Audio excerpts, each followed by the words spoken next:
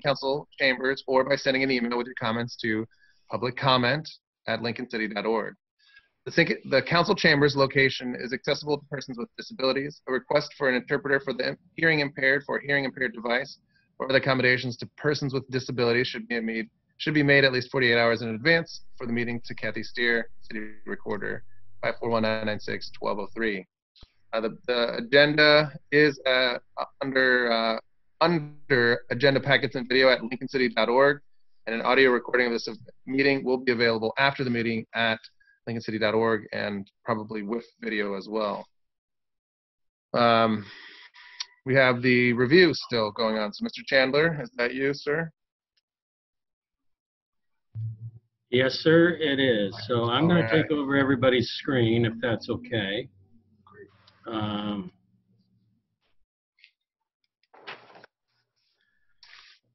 Okay, you should have up on your screen a whole bunch of writing in red. Okay.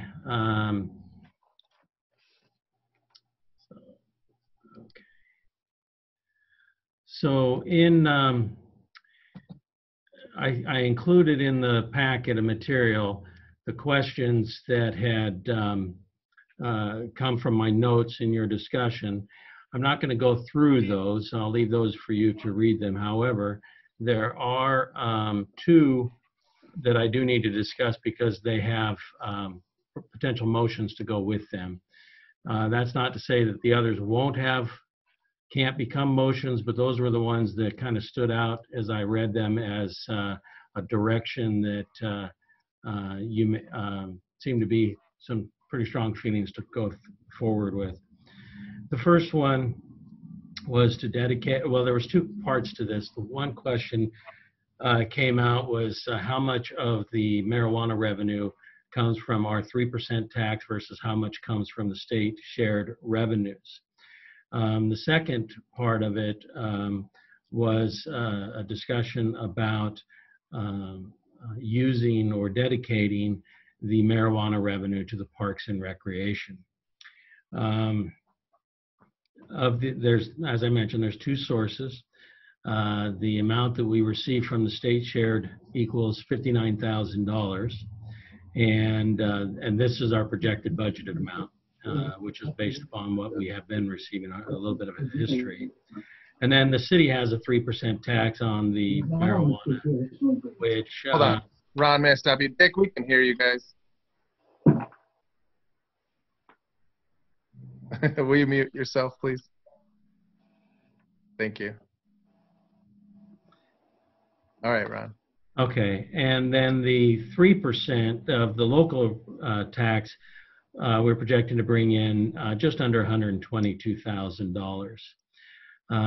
Another important point to bring up is that our general fund is currently transferring $106,650 in the proposed budget to be used in the in next year's budget for their expenses. So the proposal that we have as a staff is that if you wanted to dedicate the marijuana tax to parks and recreation, I would recommend that you dedicate, actually, let me jump back. You specifically said to parks maintenance. Recreation is in the general fund, so the parks has its own fund. I would recommend that you dedicate the 3% or $121,933 to parks, but leave the state shared revenue of $59,000 in the general fund. As I looked at the cuts that would be associated in order to make up for this lost revenue, because that revenue right now is all accounted for in to take care of general fund expenditures, I would eliminate the transfer from the general fund to park maintenance fund of $106,650. And then we have, over the last year or so, we've had a couple of police cadet positions. They've worked out well, but both positions are vacant right now. And so I would also then make up the difference between the 121 933 and the 16 or 106 650 by eliminating those positions. That would transfer the 15,283. The savings on the 2 cadet positions is more than that, and we would just simply absorb that into the police salary expenses in case they run into some overtime issues. So if you wanted to go that route, a potential motion would be moved to dedicate the 3% local marijuana tax to the park maintenance fund, eliminate the transfer of funds from the general fund to the park maintenance fund, and reduce police salaries by $15,283. Any questions on that before I move to the next part in red? When do you need that motion by? At your last meeting. We don't need that. You shouldn't even do that this time because there may be other things that come up that conflict with that. Right. The next one was that at least 6 members, that's how many I wrote down, there may have been more than that, but at least 6 members expressed an interest in eliminating the proposed rate increase for the parks and or for the recreation department. Any loss of that revenue will have to be made up in a cut in expenses because the revenue from a rate increase is part of the budget. So I asked Jeannie to go through her budget and come up with an additional $30,000 cut to make up for the lost revenue. We'll go into these much more in detail when we get to the parks, or I'm sorry, to the recreation budget. But right now, those would be removing the $5,000 from the independent contractors. Those would be your class instructors, and then limit the classes accordingly. That is a reduction in a program service, which means it would be an ongoing reduction. The second would be to remove $6,000 for repair and reseal gutters. That is a deferred maintenance, which means that cost is you'd just be kicking that can down the road. The third is remove $5,000 for new drains and grates in the pool. That's a deferred maintenance, and all of these we'll discuss in more detail so you can see the full picture of them. The next one is to remove $1,000 for buying aquatic gear such as noodles, belts, and so forth. The next one is to remove a recreation program, the half marathon, which is $5,500. I'm going to have some options on that when we get to the recreation because that one actually has a revenue source with it. Remove $4,000 for fitness and sports equipment, and that would be a deferred maintenance. And then remove $1,500 for ADA door openers for locker room doors. And again, that we'll discuss all of these in detail as we get to the recreation budget. Well, let me stop you there. I don't, I'd like to see if that's even going to be something that's needed. Is that, if you could go back a slide, is that loss of revenue is against the anticipated percentage of self-reliance, that 45% or something? Is that based off of that number, or this is over and above? We project $29,000 from the increased revenue from increasing the fees. It's actually both. We had targeted 42% this year of the expenses to run the community center and the recreation programs to be covered by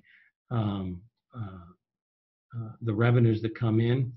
And we built the budget according to that. So that if you decide to not do the rate increase, then the budget will have to be cut by $29,762. And if we don't, and if we also agree to continue operating with the 42% self-reliance standard, right? That would change. If we said no, 35% is fine, then that number goes away. Well, yes, but you still have to cut the budget for whatever revenue the rate increase is built into the budget. So if you say, no, we're not going to do a rate increase of this amount or any amount, the budget for next year has to be cut. Why can't it just be simply not this projected, my question is maybe challenging, and somebody maybe can help me, but I'm challenging the fact of, do we have to keep improving? Do we have to keep making more money? Or can we just remain at a static level of operating and say, well, it's this much, and let's get our, revenue up before we charge more people. Let's get our programs and more people to join before we just keep raising prices and have it that way. If you could increase your membership, then that's possible. Either through increased rates or increased membership, that's possible. So yes, you could do that. If you fail to increase membership, then at some point in time, you still have to cut the budget. I'm proposing we don't cut anything and we take a $29,000 hit. Low battery. Question? Yeah. Thanks. I see Rick first. Okay. Rick? Yeah, thanks. Yeah, I hear what you're saying, Riley. And I don't know if are we actually discussing this right now? It sounded like we were going to discuss later. I don't know. That's what I mean. I was trying to get in before we go line by line by line by line. I actually had a question back on the marijuana tax and the parks maintenance fund, which. Ron, are we going to come back to that? We can, whatever you'd like to do. If it's better, if it makes more sense later, that's fine. Yeah, either way, we're going to come back to this anyway. We can maybe have that then, or send it in an email. I don't know. You can say it. Go ahead and ask. Well, okay.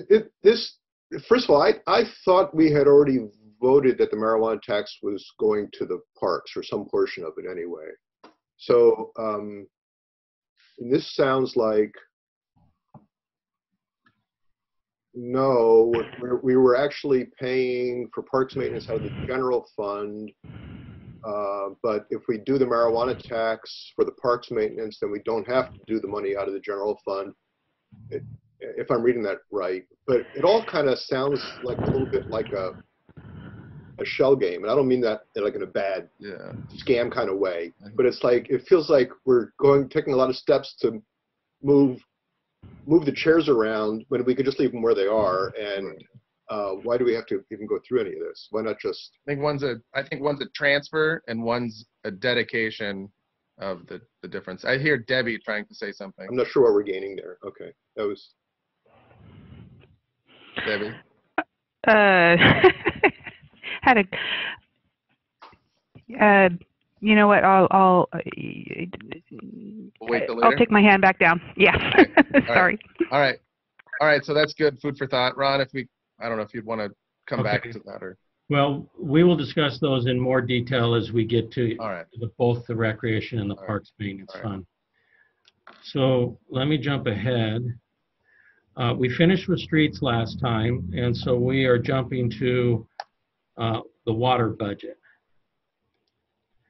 And last time, page 40. this is page 35 of your budget.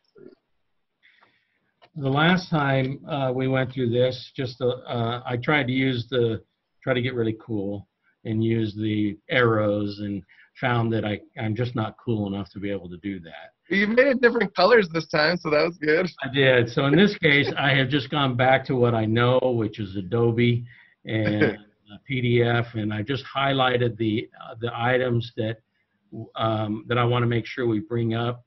It's not to say we can't discuss the other items. These are just ones that I wanted to bring up because they were of particular importance. So the first one actually is, let me go back, on page 35 of your budget. This part that I have in yellow, I made a cut and paste and then forgot to change the numbers. So I will change this this summary page and send it to you with the updates on it. But basically, it's the budget increase for the water is $269,893, which is 7%. Personnel will increase by $186,936. and the purse match, which is and the purse match is 100 of that 186,936. The purse match is equal to 165,798, or 89% of that increase. So I will make that change and send it to you so you can change it out in your budget. Thank you. Now jumping into the really good stuff. So the water utility budget, this is on page 36. It's line item number 4403,001. It is the utilities that we charge for the water usage. And our projected budget is $3,905,800. You notice that's exactly the same as the estimate for the 2019-2020 budget. And the reason for that is that this year continues the policy we have that the rate increase that's proposed with the budget, which is a 4% utility, or 4% increase on the utility bills, would go entirely to the sewer fund. This is the last year that we think we're going to have to do this, and you'll see when we talk about the sewer, the intent of that was to build up enough revenue source that that we would be able to have $1 million plus to go into capital without having to go out to bonds to do that. And so this will continue that policy for one more year, and we'll put on the sewer fund, as you'll see, on pretty good standing. Okay. Also on page 36 down at the bottom, and just for note for those who may be streaming this or watching it or who watch it in the future, I am still including public comment at lincolncity.org on these pages, so that if anybody wants to make a comment, they can. The agenda calls for public comment at the end of this meeting, and if you email it to that address, then I'll go ahead and read it when it comes in. Item number 6106014 is the PERS retirement, and as I mentioned, the PERS buy down amount is $165,798 of the $383,010. Okay. Any questions on yeah? Don't see any. Just if everybody remembered to use the little clicky hand raising thing. That way I can see who wants to talk.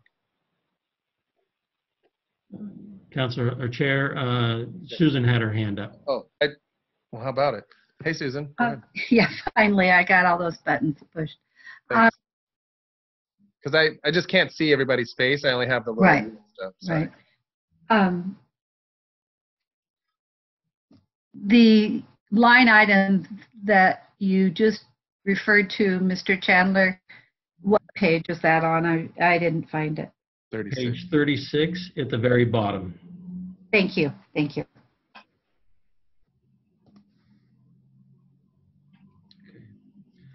All right. The next items that we have are on page 37. The first one that I wanted to bring up is the area of contracted services. That is $107,983. And what I wanted to do is just point out the bulk of those funds. The first part is $74,483 is for the contracted service for meter reading. Now, I bring this up because as we look to the future, especially once we're out of this policy of having the revenues go to the sewer fund, one of the things that we want to propose is to doing an electronic reader system where it doesn't require people to drive through. It just picks it up off your dishes and antennas, and there's some really great advantages to doing that. We're not proposing that in this budget, But I bring this up, first of all, because it's just a large expense, but also to note that that is something we will be bringing to you in the future. The other, Kevin has a question. Ron, please. Ron, what's the cost of that? Debbie, do you want to answer that, or Lila? I know we've talked about it. The estimate that Lila got was about $2 million, and we do think with the savings in the reader metering that we could have a decent return on, or what's that called, number of years of payback, return on investment, number of years. I was originally kind of thinking about using some general fund reserves, but after this recent stuff, I'd probably look at some kind of a loan on that. Okay, thank you. The other part of this, $27,000 of this goes to our water billing company, Cassell, which does all of the billing for us. And then finally, $20,000 of this is for just miscellaneous engineering services that may come up throughout the year. Cassell, that's the contracted out, that's out of state, right? Yes. And have we, I think we've asked, and it's come up a couple of different times about in-house or local or something like that, and I just don't recall what that was last time we talked about it. Debbie, I'm going to turn this to you again. I'm not sure that there's a government accounting system comparable to Cassell that is in-state. Right. We've been using Cassell for many years. Well, I should phrase that. I think we converted over in about 2005, maybe. It was a little before I came. I just remember Judy asking about it. I thought, Judy, you were asking about it, so. I remember some discussion about, more recently we outsourced the utility payment lockbox, and that was with a company that Cassell partners with, and that is also out of state. And I remember there was some discussion about that change. Largely because when using that, when people mail their payments in, it's not going here to Lincoln City, it's going to an outside state. And we're the only, and this has come to me through home sales, we're the only city in the county that puts the water bill as a lien on the house. Is that right? And that I know has caused a lot of problems with closing because one, it isn't done right. And is that because we sent it out of state? I don't believe we lien a house unless there's, a past due amount of a certain amount. If it times right, then it shows up that way. That's what I've been told. So, I don't think we do it for like a 30-day. Let me get the detail on that, and when we do lien for water, and I'll give it to Ron to put in his report. Yeah, I think it was just as a, if it hasn't been paid by the date of sale, then it's recorded as a lien.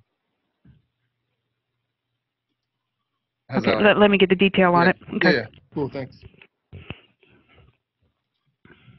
I'm typing my notes as we go so that I don't have to write them a second time. So give me just a second while I save this.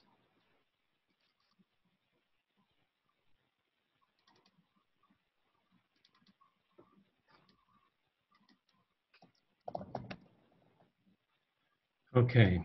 The next item that we have is in the water conservation, which is item number 6205007. This includes a $15,000 for a conservation ad campaign to meet our water resources benchmark.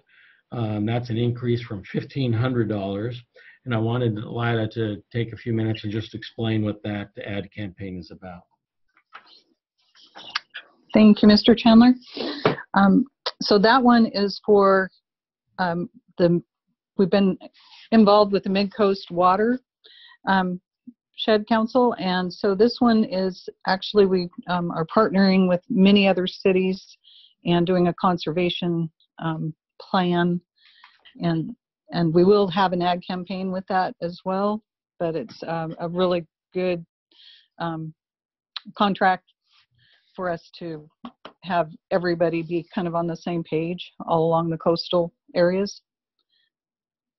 And so it's a good way for us to not have to pay a huge consultant fee for a program like this. And we've kind of struggled with it in the past, and it is part of our water agreement. So it's a great program. This line item also includes a watershed stream restoration project, and then $60,000 of this is a pass-through that goes to the Salmon Drift Creek state. It's a state grant, and it goes to the Salmon Drift Creek organization. Okay. And then coming down to treatment plant maintenance, which is 6211050. I'm going to mention them and let Lila explain them a little bit. This includes $16,000 for replacing of a raw water and surface scatter, and I'll let her describe what that is. $3,000 for equipment rental for an intake maintenance, and $2,000 for an interface machines for plant control. So I'll let Lila jump in and discuss that. Okay, we're replacing some instrumentation on the raw water intake at the water plant, and then the surface scatter is a screen dosage so it checks the organic matter in the water, and so it helps us with our dosing. So it's a turbidimeter, and just looks at the how much dirt or leaves or turbidity is in the water as it gets stirred up from the rain or a big storm. And so those are both fairly old, and that's what they're replacing. And then I think we have the other two were new operator interface machines for the plant control, and they're 8 years old, and they're really important computers. So it's time to replace those. The rest of the expenses associated with this line item are just your miscellaneous system treatment plant maintenance costs. There's nothing in those that just jumps out as a large expense. Any questions on page 37 before I move to the next page? I see we've reduced our pump station maintenance. That's pretty, looks pretty good. From 25,000 to 5,000. No? And those are specific items, every year there's certain pumps and certain pieces of equipment you have to replace, and so we just that varies every year from what type of equipment we need to work on.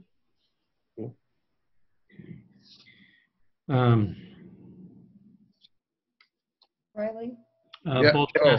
Yes, Hinton. Yes, Ms. Hinton.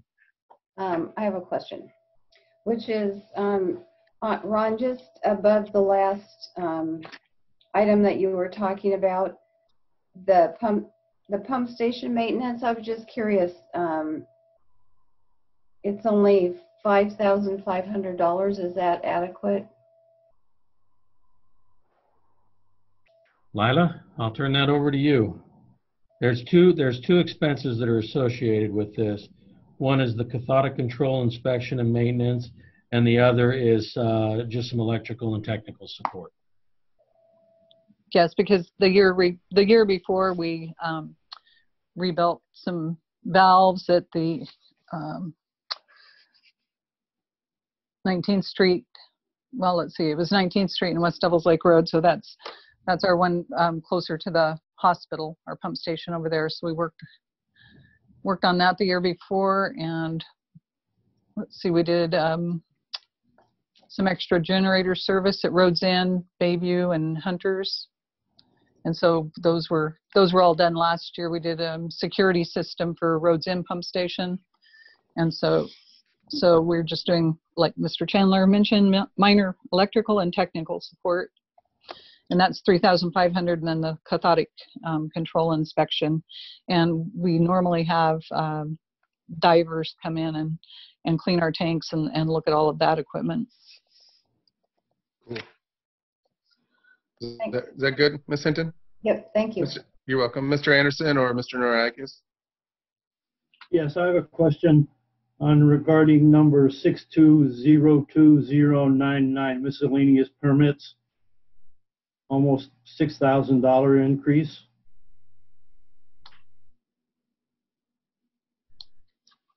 And let me get back up to that one.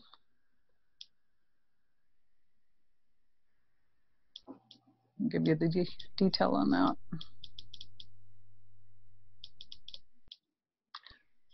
Thanks so much. Okay.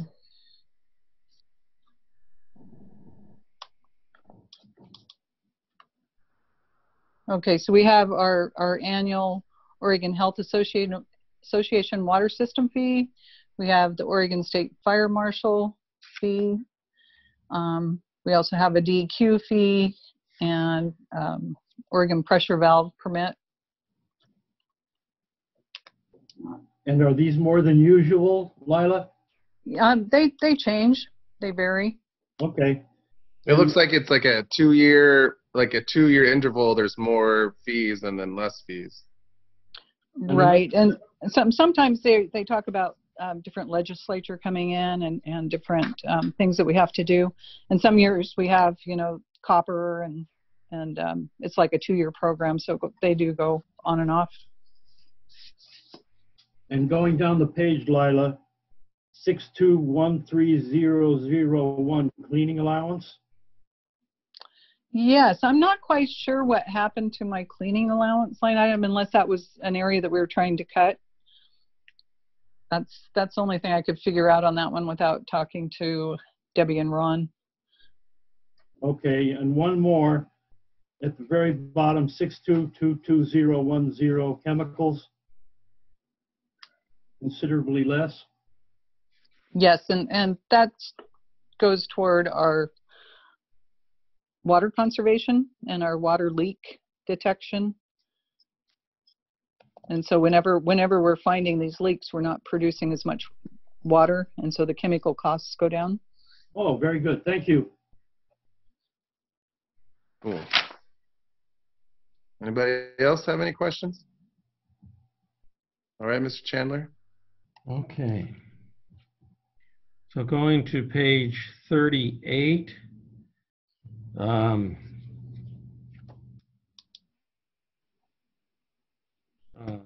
The point that I want to just simply make to you on this one is that this maintains the $600,000 contingency or fund balance, which is what we had identified was necessary for this fund.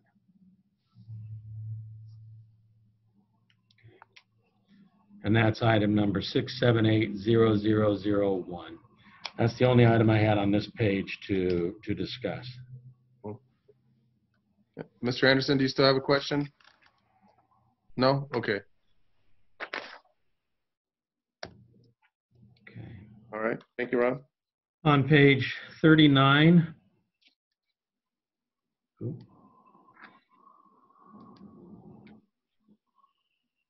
That's not it.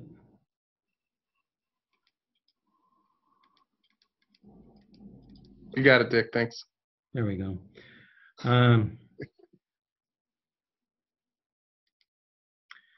Okay, there are several points that I want to bring up on this one.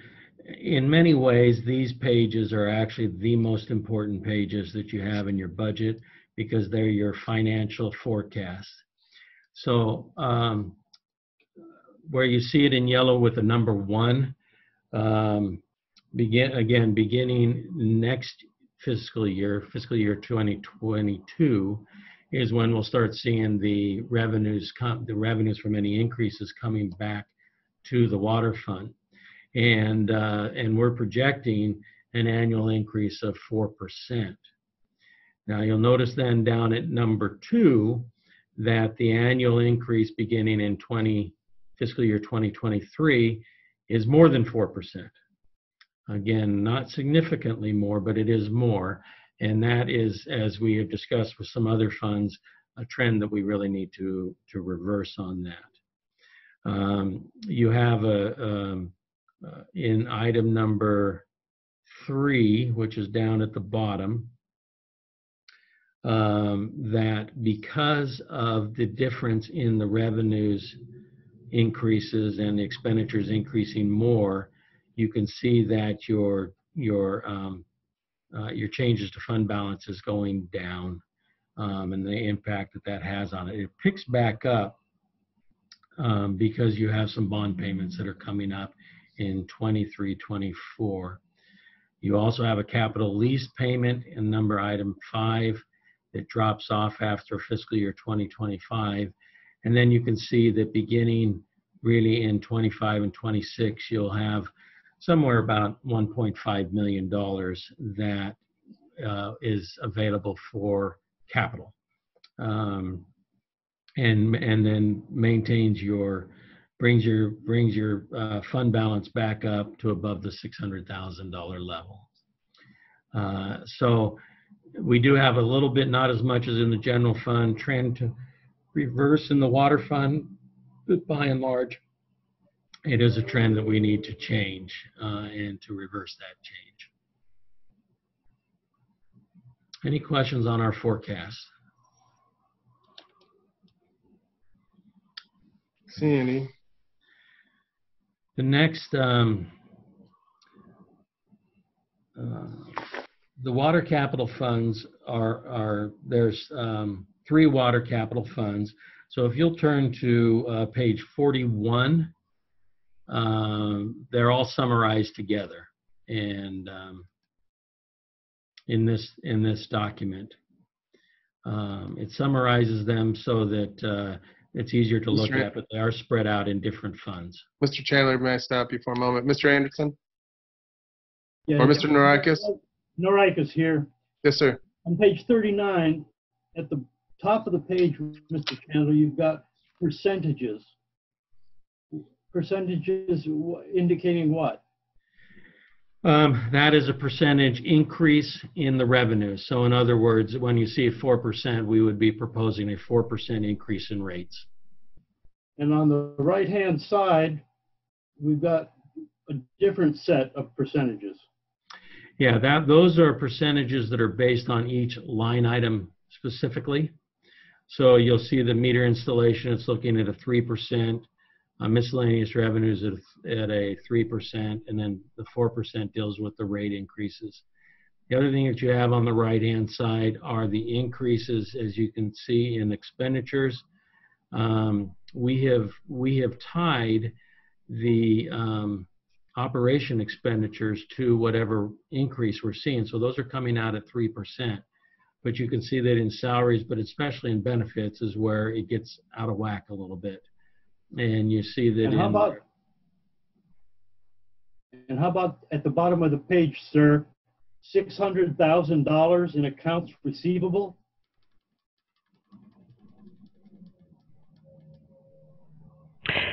That's a note that I added this year because it helps explain why we have a minimum ending fund balance of $600,000, because of that fund balance, we've got $600,000 in accounts receivable and $250,000 in inventory. So it's not cash; it's either I just added that note for additional clarification on why we need a fund balance in there. $600,000 worth of bills that people have not paid. Yes, we do an accrual at the end of the year. At the end of the fiscal year, we do an accrual for what we have billed for June usage, but haven't received yet. And that revenue ends up in the fund balance, but it's a cash flow basically. It's kind of a 1-month cash flow, or I don't know if it's 1 month. That doesn't necessarily mean that these are several months back due and they're all going to be shut off. That would include anybody that is their current month is due and they haven't paid it yet. Yeah, it's 1 month plus any past due. Thank you. It's like the average amount that the city receives in water bill payments. Well, it looks like it's about 4 million a year.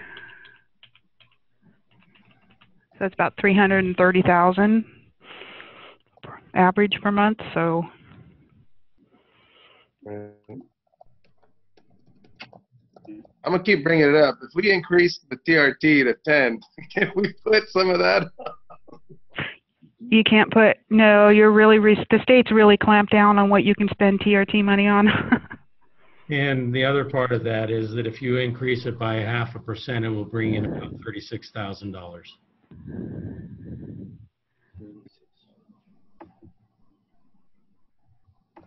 0.5% of TRT is $36,000 a year. Yes, sir. Wow. Well, that's good to know. It's still up there, Dick. So I don't know if you want to have another question. All right, Mr. Chandler, thank you very much. Okay, if you'll go to page 41.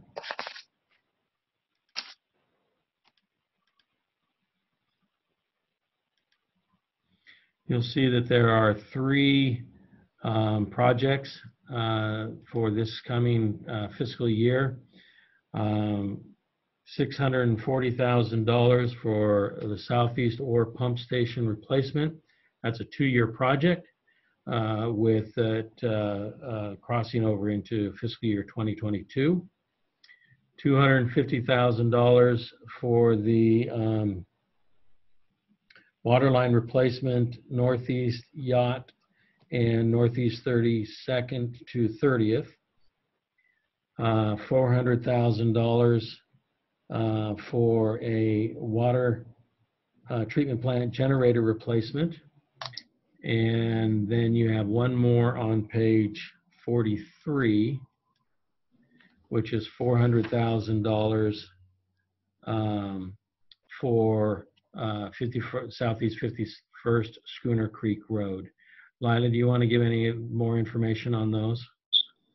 Sure. The Southeast 51st will go from Highway 101 all the way back to 48th Place, and it's replacing a 14-inch old steel line. And so that project would be a great improvement for that area, and then it would also have some street improvement at the same time, since we would be digging it up, and that street's in pretty bad condition.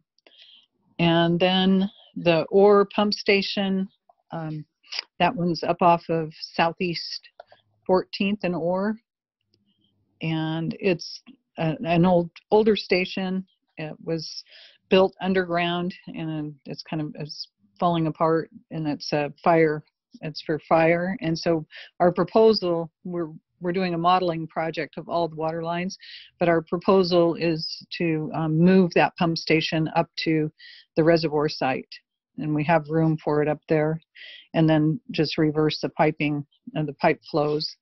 And so we're doing the study on that part of it right now. And the yacht water line replacement is for adding hydrants and upgrading some 2-inch line that should have been put in as 6-inch years ago. That's pretty old system. It's probably 30. I imagine that was put in 30 or more years ago. And then the treatment plant generator, I was trying to find the age on that one, but it's outside, and it has it's really old. It's one of our risk factors, I believe, because if the generator doesn't come on, then we're not pumping water to town during a power outage. And it's had quite a few maintenance things. We keep a close eye on it and have it worked on a regular basis, but it's still just very old. It's time to replace it. Do you think we'd be able to sell it? Yes, we always try and sell them, or whoever gets the bid will give us reimbursement on them. Nice. Because they don't run that much, but they still get very old, and so they actually can work in other areas, other capacities, right? Right. Cool. I think that's about it. That brings us to the end of the water fund. Are there any questions on the water budget before I move on to sewer? Dick, or Chester, is that you, or that's just from before? No? Okay. Okay. If you go to page 50,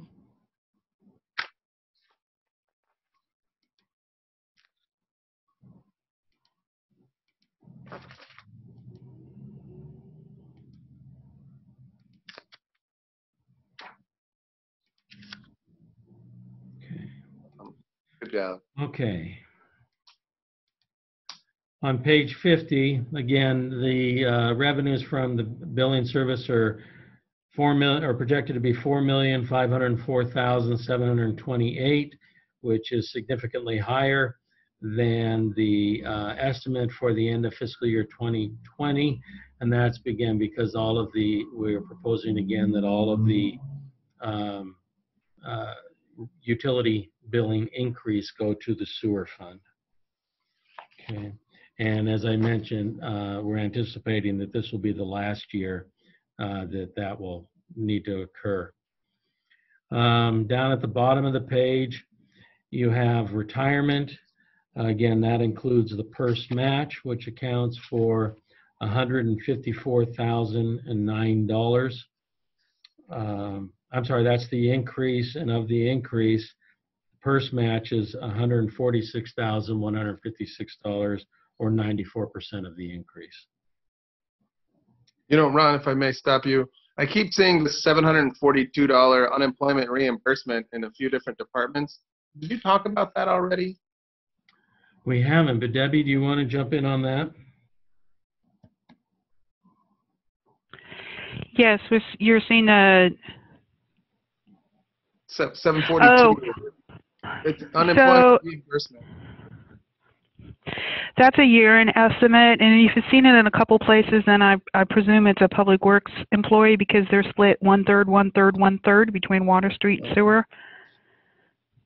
Yeah, this is the third department that I've seen it in. So. Yeah, hopefully you're not seeing it more than 3, otherwise I'll have to. I'll let you know. That's why I was like. Okay. Yeah, that sounds a little weird. Yeah. Cool. Thank you. Thank you, Ron. Thank you. Okay. Then down under the contracted services, which is item number 6201119. I'm going to make that a little bit larger. That looks great. There. The $31,068 is the sewer bills portion of the meter reading contract, and $22,000 is the sewer funds portion of the Cassell billing program. The one that is of most note is $20,000 for a consultant/attorney for the NPDES permit for the wastewater treatment plant. Lila can explain it in detail, but what we are facing with our treatment plan is some additional testing, an additional eliminating of minerals, and increasing the temperature that is coming out of the decreasing the temperature that is coming out of the treatment plant. We're expecting that we'll need to spend $20,000 for our consultant to work on that. We are anticipating that we will spend hundreds of thousands of dollars in the future to accommodate DEQ's new standards that they're imposing. Lila, do you want to give a little more detail to that? You covered that pretty well, and so we'll be using Kennedy Jinks is our consultant that's been working with us on biosolids and also the MPDS permit as we've gone along, and so it's a placeholder. I'm hoping we don't have to spend probably all of that money, but we'll keep it as tight as we can and get through that process of the permit. This has the potential of being one of the biggest financial challenges the sewer fund will face. as it will require it could require significant investment in order to meet those new standards. Dredging, we've looked at dredging too and all that there. Because I'm sure that over time, the deforestation has increased the bottom level, the natural level of the bottom of the creek. So whereas 10 years ago, you probably had 2 feet, now you might have 10 inches. I mean, I drive over that bridge all the time, and it seems as though it's getting shallower and shallower. So isn't that part of it? Yeah, it's tidal, and so we're in a, that estuary situation that we're in. We have that mixing zone of the fresh water and the seawater, and so all of that has been looked at in our 2004 master plan, and so that does come into effect with the temperature, and the temperature is such a minor amount, but we're looking at many different options on that. So I'm sure we'll be having some workshops and discussing the whole permit. It's timed out so that we have some time in the permit. And then our water master plan is going to be updated. 16 years seems quite a long time ago. Yes, we have been actually amending our master plan, but it's time, and that's part of this modeling. It's the very first part of it, the water model that we paid about $50,000 for. And nice. So that'll be able to give us a kickoff to an updated water master plan. That's great. Great to hear.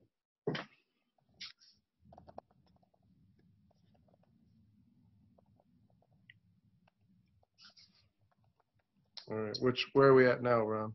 Okay. Any questions on page 50 before we move to the next one? Okay. On page 51,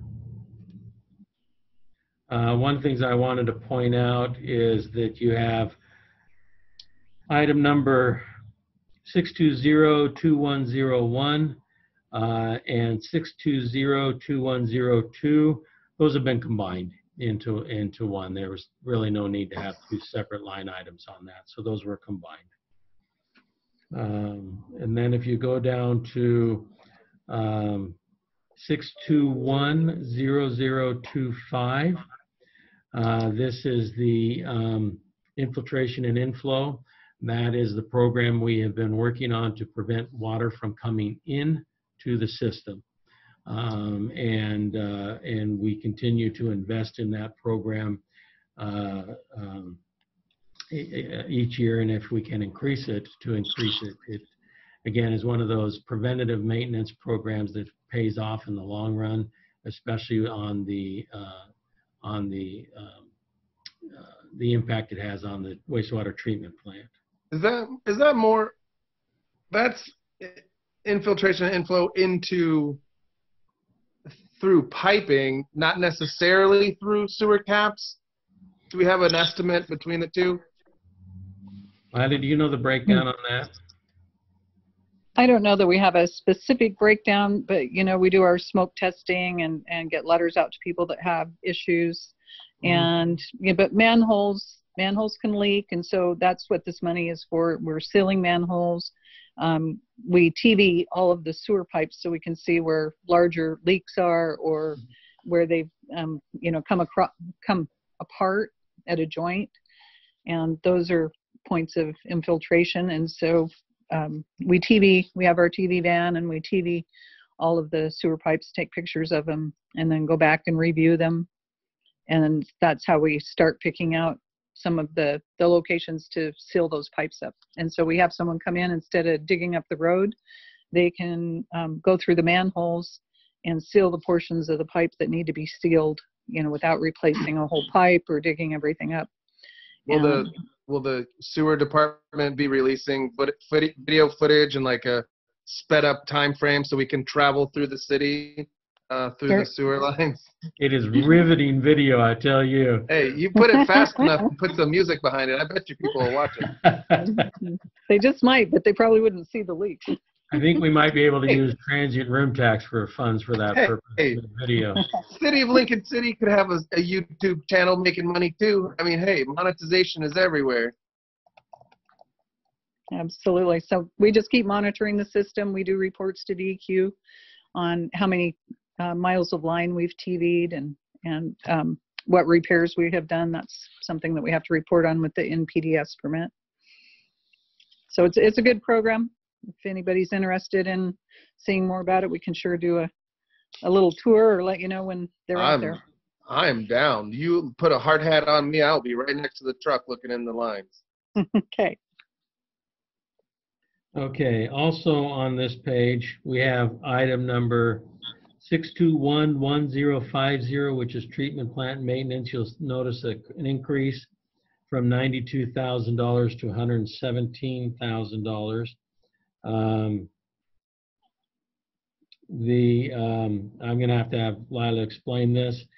20,000 of that increase is for SBR air rack membrane. So Lila, will you discuss that? Yes, so those are our sequencing batch reactors, and we just have screens that are wearing out. You know, it's been eight years since they were in there, and so it's just metal and it wears out. So that's one of the things we're doing. I'm trying to make sure I get all of these here.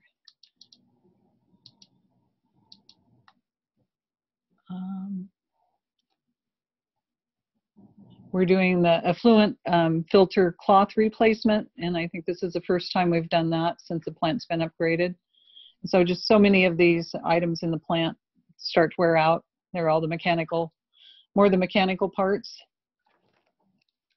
And we're doing 72 UV lamps and parts, and we have that listed at, let me see, $20,000.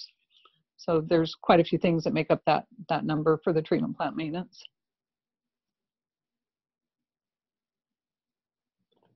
We have building maintenance down from 45,000 to 15.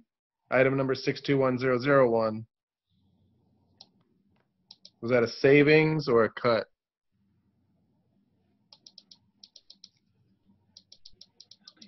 Hang on just 1 second. I'm just getting to that. 10001. 621001. And also, Ron, on a totally side note, could you tell us, or is it public knowledge, each column, you know, it's what those represent? I would love to know that, you know.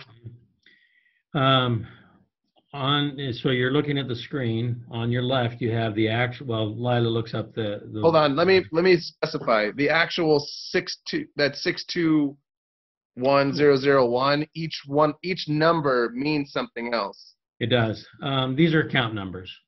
So if you look at the top of this page, you'll see 241-000. That is the department, in this case, the sewer utility operation. You'll notice in the general fund, you might have, instead of 000, and we'll come to this, you'll have another number. That is a department within the fund. And then the numbers that you see associated with the individual expenses, 6201121 at the top, those are individual line item numbers or expense account numbers. Those are standard that are used throughout government accounting. So you should find similar numbers in any city you go to. So like 6210010 is always going to be system maintenance. Yeah, a better one to look at, another good one to look on that one is 620-3020 telephone. That will be the same number for every department. Okay, thank you for that. Yeah, that's how Debbie's able to look up how much telephone are we spending for the whole city. Okay, cool, thank you. Okay. All right. So the system maintenance, the building maintenance was down 35,000, and actually just the next, you know, you have that plus the sludge removal. If we can talk about those three things, system maintenance you just talked about, or did you just talk about? Well, it's sewer line repairs, system maintenance. Okay. And then sludge, we have the centrifuge maintenance, and then we're also out of that line item, that's where we haul, and that comes to around 250,000. So the cost for hauling and all of our treatment and everything for the biosolids is the same as it would have been if we were taking it to fields. Yeah. And so those are our dump fees to take the biosolids to Coffin Butte. After our center, I'm still just trying to see a reduction in cost, and we're not there yet. From in my head, I have we'll clean up the ponds, we'll make it drier, and then we'll put it to the landfill, and then all of that will reduce our costs in some way. And I'm not seeing that. Well, there's a third step. If I understand where you're going, it's when do we have a product that can actually be sold or given away? Well, I know that's the class B or the class A. I know we have to dry it much tighter and drier than that, but I'm just trying to understand when will we have those ponds empty and that cost lowered. Oh, I see. So, Lila, how much of your budget is a result of cleaning out the sludge ponds? Hang on a second.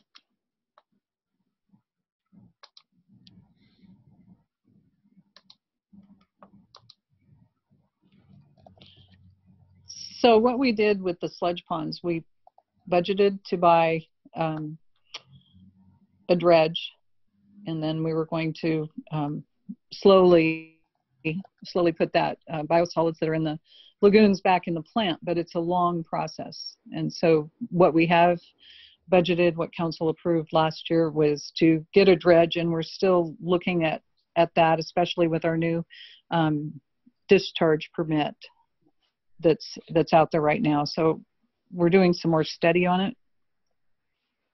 And the cost to haul to Coffin Butte is really the same as it was to haul to the fields. So we haven't had a price reduction in getting rid of our biosolids, and we still have the biosolids in the lagoons.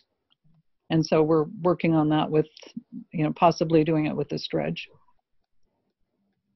But there are so many other things that are coming into play with this new MPDS permit. We don't want to spend money unless we, really know all the details and what we might need to use those lagoons for temperature control. I was going to say, in theory, couldn't we use those to reduce the temperature, then put it out, and then meet the NPDS certification?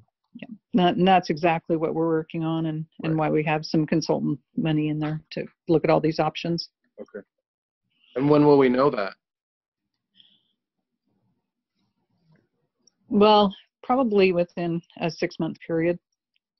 Of like the equation of reducing, taking it out, treating it, and discharging, and then using it, like that will be 6 months before we have that equation figured out? Yes. I mean, we know right now how to, if we have a dryer that gets it to the point of Class A, then we don't have to haul it anymore. So we just have to manage those dollars and see which way we can go and what we have to do to meet our new permit. And forgive me, but in my head, we have 2 centrifuges. We were looking at that. Mitch, I see you. I'll get in a second. But we don't currently have 2 centrifuges now. We were going to do that, but now we don't? Yes, we do have the second centrifuge, and we're kind of putting things on hold because of funding, unknown funding. But we're doing the design right now for installing the centrifuge. We have the centrifuge at the plant, and it's going to go in an existing building, and we have to do a little bit of structural on that, and then we'll be able to put it in. But it's right now it's a little bit of a funding thing because we're watching to see what happens to our billing. I mean, are we going to sell it if it doesn't work out? No, it'll definitely work out. It's just a matter of getting it finished up and in the building. All right. Thank you. Mitch, what do you got, buddy? I have people telling me we're not being broadcast on the webpage right now. That's it. Tony, I think that's a you to fix that one. Yeah, Tony, I'm aware. Ron, this is Tony. The stream's down, and we have a technical issue that I probably won't be able to resolve tonight. It's broadcasting on Channel 4. The stream's down. So. Do we need to stop the meeting and then restart it? No. The meeting is being recorded. It's being broadcast. It's just a problem with the stream. I mean, would stopping everything and restarting it help? No, sir. It's a technical issue. Okay. And so we're doing what we can to fix it. Is it being digitally recorded? Yes, sir. So then it will be after the fact. We'll have it up tomorrow morning. Cool. We're trying to get it running again. All right, just call all your friends, Mitch, and put them on speakerphones. That way they can hear. All right, put them on Channel 4. Yeah. And I might point out that we have been just accepting any public comment throughout the weeks in between meetings as well. So if somebody wants to send something to us between now and the next meeting, that's fine, and we'll make sure we read that into the record. Thank you, Mitch. Thank you, Ron. Okay, page 52. Chemicals, you'll see an increase that it's jumped significantly up to $100,000. The note that I have on this is the addition of magnesium hydroxide that's added into the influent, and I'm going to let Lila explain that one as well. Yes, that one's an increase that we've had to do just to keep our pH levels correct, and it just depends on the plant functioning. I can give you probably a little more information on that, but it's definitely been an increase in costs for that chemical. And we do go out and look for, we check all different vendors and try and keep that within range, but to meet some of our requirements, DEQ requirements, we're having to use more of that hydroxide. And again, I know we've talked about it a few times. Is that something a successful media campaign can reduce the pH of the sewage, or not? No, not on this. It's something. It's like the magnesium. It's like a Pepto-Bismol for the plant, and so it's slowly dripped into the system. So it just depends on. So yes, probably the fats, oil, and grease campaign can help. All those things can help to a point. And we really haven't seen a big reduction with the reduction in motel rooms, which was surprising. So we've been watching. We've actually been able to analyze a lot of things during this time when we don't have that many people here. Cool. I would love. Would that be a presentation that you could give the council? Yes, we could do that when we talk about the NPDS permit. Cool. That'd be great. I would like that. Okay. On item number 6320201, which is other equipment, we have $50,000 that is going for the HVAC replacement at the treatment plant, $172,400 for the dredging and pump. This is a carry forward project from the current year. We have $40,000 for a UV disinfection system and $46,000 for a deragger pumps at the Wacoma and Nelscott pump stations. Lila, do you want to explain any of those a little bit further? Well, the dredge and pump we already talked about. We have a collections Vector hose cleaner, so it's a piece of equipment. It's one-time purchase. The UV disinfection system is actuators and programming, and it's a one-time purchase. And then we have deraggers, and we tested one of these out at Wacoma, and because we had all the pumps ragging up, as we've talked about. And so those we're doing at 3 pump stations, Wacoma, Nelscott, and 3rd Street. And so that's a one-time purchase. And what it does, it reverses the pumps, so they derag themselves instead of the crews having to take them all apart and pull all these rags out of the pumps. And we have, 3 huge pumps in each one of our major pump stations, which is Southeast 3rd Street, Nelscott, and Macoma.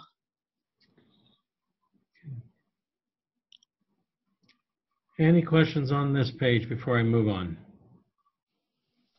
Okay. Let me shrink that a little bit. So this is the sewer operation forecast of our financial plan. This is actually really good news with as you look to this. Again, if you look at up at the top where that's the yellow and then the 1, that item is, you can see that the this year is the last year of applying all of the utility rate increase to the sewer fund. So you'll see that go back again to an anticipated 4% increase in revenues. If you go down to item number 2, you'll see that the revenue or the expected increase on expenditures is equal to the revenues. Very positive news on that. And then you'll see from item 3 how we will be increasing from $1 million that's available for capital through a transfer up to $1.5 million by 2028. So you can see the effects of a couple of things happening in this. One is some debt service that is being paid off, or some leases that are being paid off, and also the effects of the revenue increase that we devoted to that. Personally, I consider that to be one of the real gems of policies that you guys recommended to the council, and they adopted it. It has really helped to put the sewer fund on a better financial footing. Okay. Any questions on the sewer operations financial plan?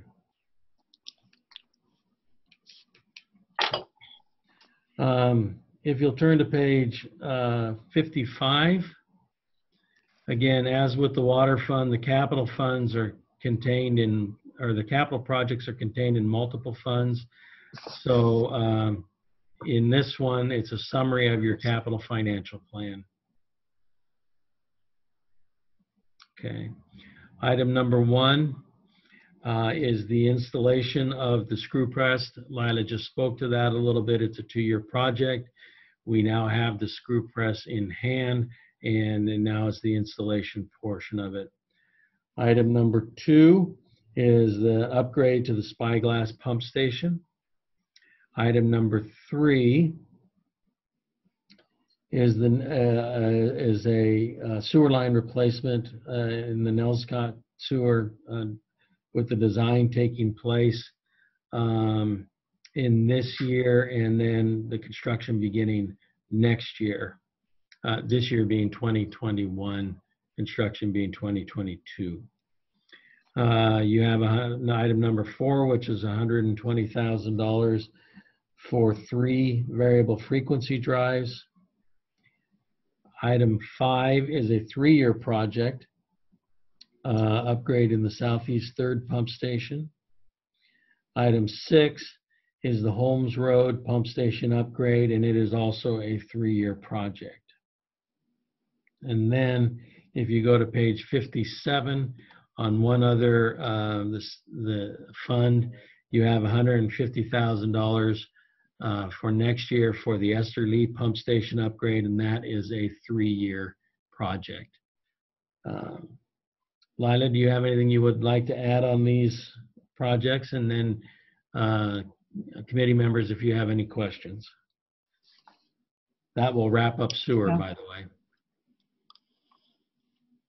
I don't think so. I think we already talked about most of these. The pump stations that you see for $100,000, those are for design, and these are complicated pump stations, especially Esther Lee. It's a very difficult location. It's right down at the beach level, and there's not much room to work on construction on that one, and so we'll be using as many wet well parts and things that we can in that. The designs, we're just estimating the 100,000, and we'll put those out to bid with our consultants that we have already screened.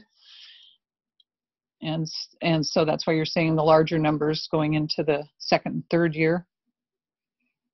I don't think there's too much else to really explain on those unless you have a specific question on any of them.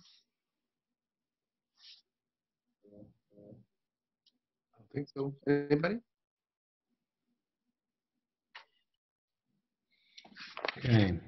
I'm sorry, we have one more thing in the sewer. If you'll go to page 62, I believe it is.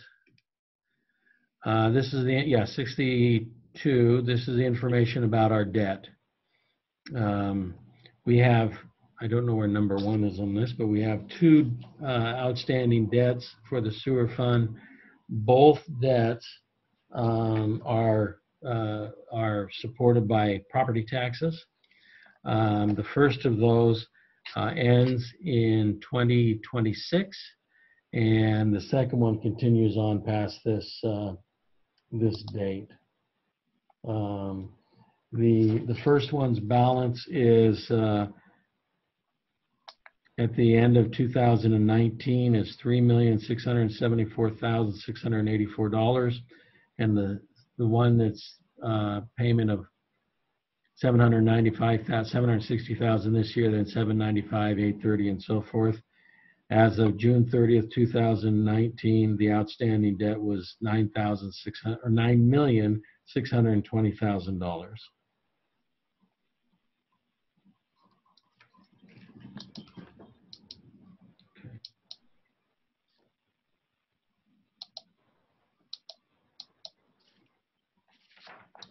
Okay, any questions on sewer before we leave that and go to Lincoln Square?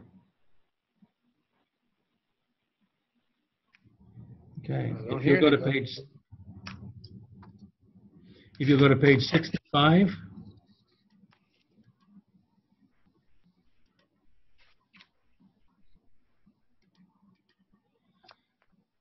Okay, under revenue, a couple things to point out. The revenue for the Lincoln Square and the Lincoln Square Fund is essentially to cover the cost of running the city office building. There's primarily two sources of revenue. The first is through lease payments. So for example, McKay's pays us a lease amount. The Career Tech pays us a lease amount. Salmon Drift Creek Water pays us a lease amount. And so you can see under items 460, 1060, and 460, 1950. Those are the two primary revenue sources that we receive from rent from our tenants. The other source of the revenue is from transfers from the different funds, General Fund, Visitors and Convention Bureau, Street, Water, and Sewer. That's the cost that is associated with running this building that each of those different funds has to pay. In essence, we who are working here are the clients of the Lincoln Square operations. Any questions on revenue for Lincoln Square?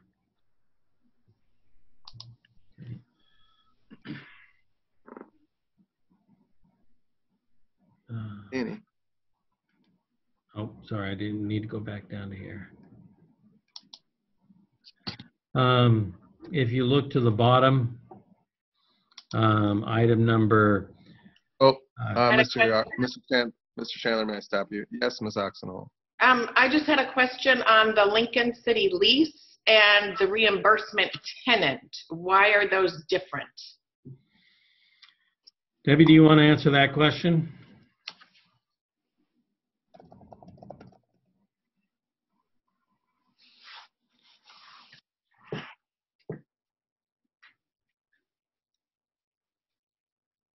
Debbie, we can't hear you. Oh, sorry. The difference between the Lincoln Square lease payment and the reimbursement? Tenant, yeah. Yeah, one is the rent, and then the reimbursement, I believe, is for the property tax. Ron, is there a property tax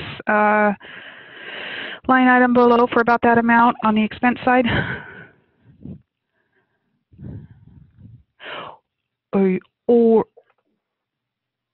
Whoop. Where are you looking, Debbie? oh, you know what, Ron? I'm sorry, I'm wrong on that. I think they both go into the same line item. We have other tenants in Lincoln Square besides McKay's. Right, he mentioned McKay's, Career Tech, Salmon Drift Creek, and I know Backpack. Yeah, so I think the Lincoln Square, you know, instead of just saying what I think, let me find out and I will give you Okay. actual information. Thank you. Okay, sorry. No worries. Thank you for your honesty, Debbie. You know, this is too much to know everything. Yeah. You're very talented, but thank you for that. Sure. Okay, also on page 65, 610-6014. That includes the purse match of that $36,039. $15,564 is for the purse match. Okay, the expenditures, I'm moving to the next page. The expenditures remain relatively the same as they were in the prior year. And so I don't have a lot to jump into as far as expenditures go unless you have questions on that. Anybody? No? Okay. Right along. If you go to page 67, this is again the financial plan for this fund. And again, you can see that the revenues or the expenditures are growing at a faster pace than the revenues. And so ultimately, again, that will require us to make adjustments, which will put more pressure on all of the other funds to support this. So that's a running theme that you're going to hear from Debbie and me until we figure out actually how to reverse that trend.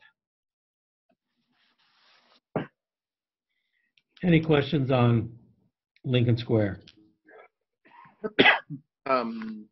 Excuse me. No. Okay. The Facilities Capital Fund is established on the basis of through our charter on the use of transient room tax for capital projects. Initially began with paying debt on this building, and then it is expanded to be able to use the funds for other capital projects. Two items of note on page 68. The first is item number 410-5010. I bring that up just to identify that this fund is dependent upon the transient room tax, which makes it one of the more elastic funds that we have, or revenue sources that we have, and can be subject to change. For example, we know that we're losing at this point somewhere around $635,000 a month in transient room tax. And so it would have an effect on this budget. The other part that I wanted to point out is this budget is also now paying for a debt. You'll see at the bottom of $617,275. That's a new debt to us now, and that is to cover the costs of the new police building.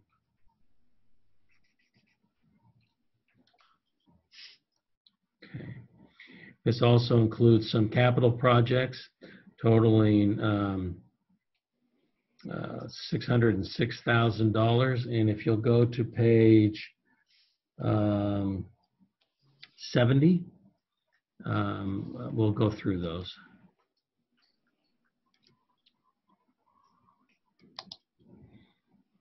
there are 4 projects that are associated with this fund. The first is $100,000, which is for the sign entrance improvements. That's for the sign entrances for this building. And then you'll also see $330,000 that is going for the lower parking lot. Again, that's part of a multi-year plan. When you come to McKay's or come into our lower parking lot, you'll notice that a portion of it has now been asphalted. This is to finish that project. We have $35,000 to go for the community center gym exterior improvements and $41,000 to go to the alarm system update. This would be the fire alarm system update at the fire alarm system at the community center. Jeannie, do you want to talk about those 2 projects? I think she's still on. I'm still on. Yep. So the 2 community center projects, are you? One is the exterior improvements to the community center, and the other one is the fires, is the upgrade to the fire alarm system. Great. So we had an audit by the fire marshal this past year to our community center, and at that point showed us a couple areas of improvement to our fire system, and we had a local contractor from Lincoln City come in and let us know what kind of upgrades we would need, which is what that $41,000 estimate came from. The gym exterior has been a project that we have been trying to work on for the 3 years since I've been here, finding a contractor to, if you go to the exterior of our gym, you'll look at the bolts. They're rusted out. We need to replace them with brass bolts. We need to, what's the word with, you take water and you're spraying it down to get all the rust off of it. Power washing. Power washing, thank you. We need to get somebody in, and it's a gigantic part of the building to go in there and power wash it. Right. So that has been quoted to us as $35,000, and that's something that needs to get done along with the gutters. Any questions on the projects associated with the Capital Facilities Fund? Okay, great. I had a yes. Are we going to be painting the raised curbs in the center between the entrance and exit of the Lincoln City Square? I can answer that. This is Lila. Yes, we will be painting all those. That's temporary paint that's down right now. Well, I think they're just concrete. The raised parts, like I know the arrows are temporary, but you know, the center things that the pedestrian will walk across and then wait in that little area and then go. Do you know what I mean? Yes, yes, yeah. And those will be all marked. Great. Reflective or non-reflective? Oh, most of the paint that you put down or thermoplastic is reflective. So I would say yes, it will be reflective. Thank you. Okay, any questions on the other questions on the Facilities Capital Fund? Okay. All right. Agate Beach. This is a landfill that has been closed, and there's ongoing maintenance costs. It's $40,000 that we pay to the Solid Waste Consortium as part of our fee. And that comes entirely out of the fund balance that's available to it. And then finally, we have our internal service fund, which has 3 parts to it. And we're going to talk for a moment tonight about 2 of those. This internal service fund is a fund that provides services to other departments of the city. The city is the internal service fund's customer. We have 3 parts to it. We have the vehicle repairs, we have IT, and we have our GIS support services. And the total revenue that comes in from the other departments for those services is $1,046,227. $349,565 comes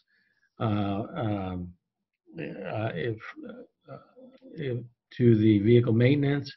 $561,381 is IT, and $135,281 is GIS support.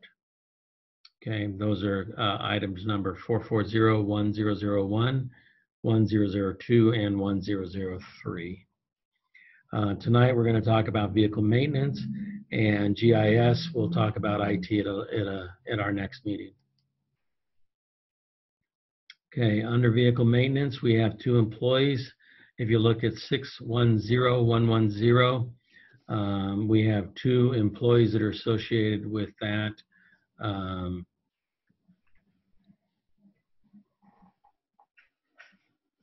Their salaries are, I do believe, Debbie, you'll have to correct me if I'm wrong. No, that can't be right. Yeah, okay. We have 2 employees in the first line. We have two employees total, 1 full-time, 1 part-time. Yeah, we have 1 full-time and 1 part-time. So they're split between the 2 lines. Thank you. That's what was stumping me. Yeah. I was thinking, boy, we yeah. Sounds not right. Sounds not right. Okay. And then we're looking at just a bit of an increase from our budget, but it reflects more of what our actual expenses are for the vehicle maintenance parts. Now, what we're not sure about, and this would be not necessarily reflected in this budget, but it's reflected in the department's budget, gas prices have gone down. And so we should, in our actual budget, see a decrease in our gasoline expenses because we had budgeted for this fiscal year to be higher than what we're seeing now. And then there are no capital outlays proposed for this budget year. Okay. On page 74 is the geographical information systems. We have 1 employee that's associated with this. The increase is entirely due to changes in personnel services. And again, on the half of that increase in retirement is a result of the purse match.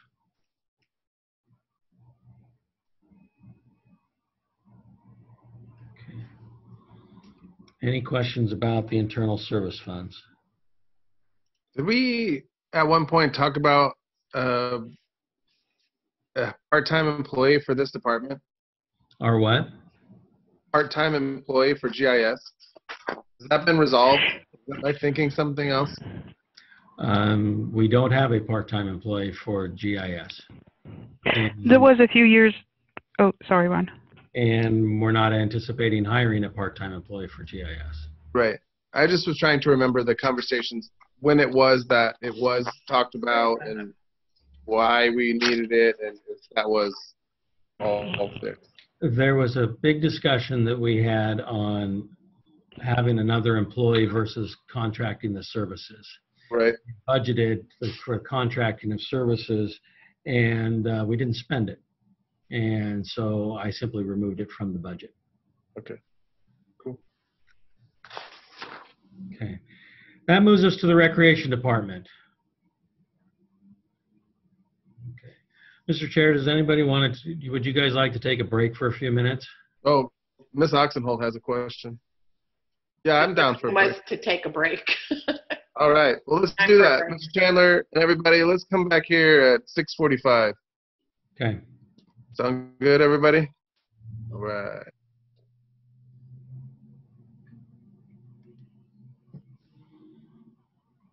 So say we're recessed until 6:45.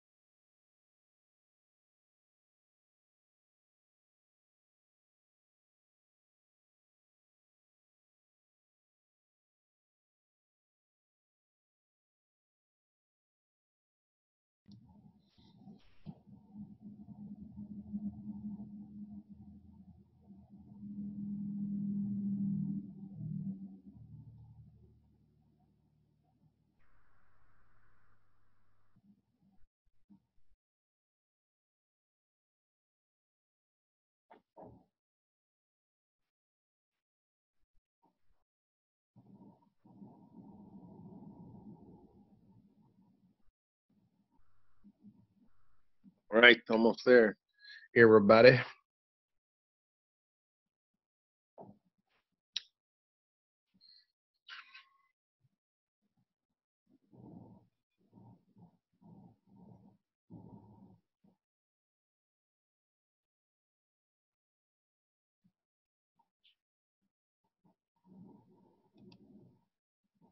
Audio's back on, folks. Sweet. Thanks, Tony. You're welcome.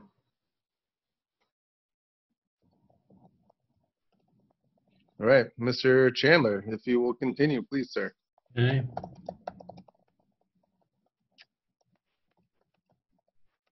If you will go to page 10 of the budget.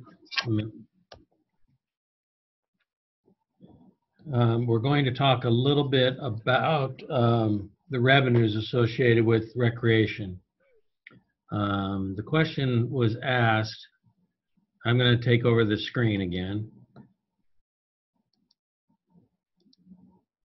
Okay, you should be looking at page 10 on your screen with one item in yellow. Our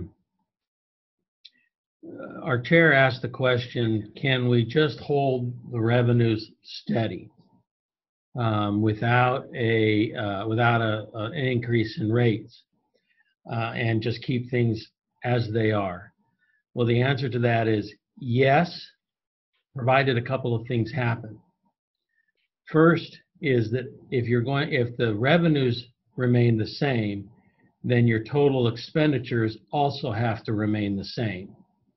And if an expenditure increases, then you're going to have to cut an expenditure out or decrease an expenditure somewhere else if the revenues remain the same.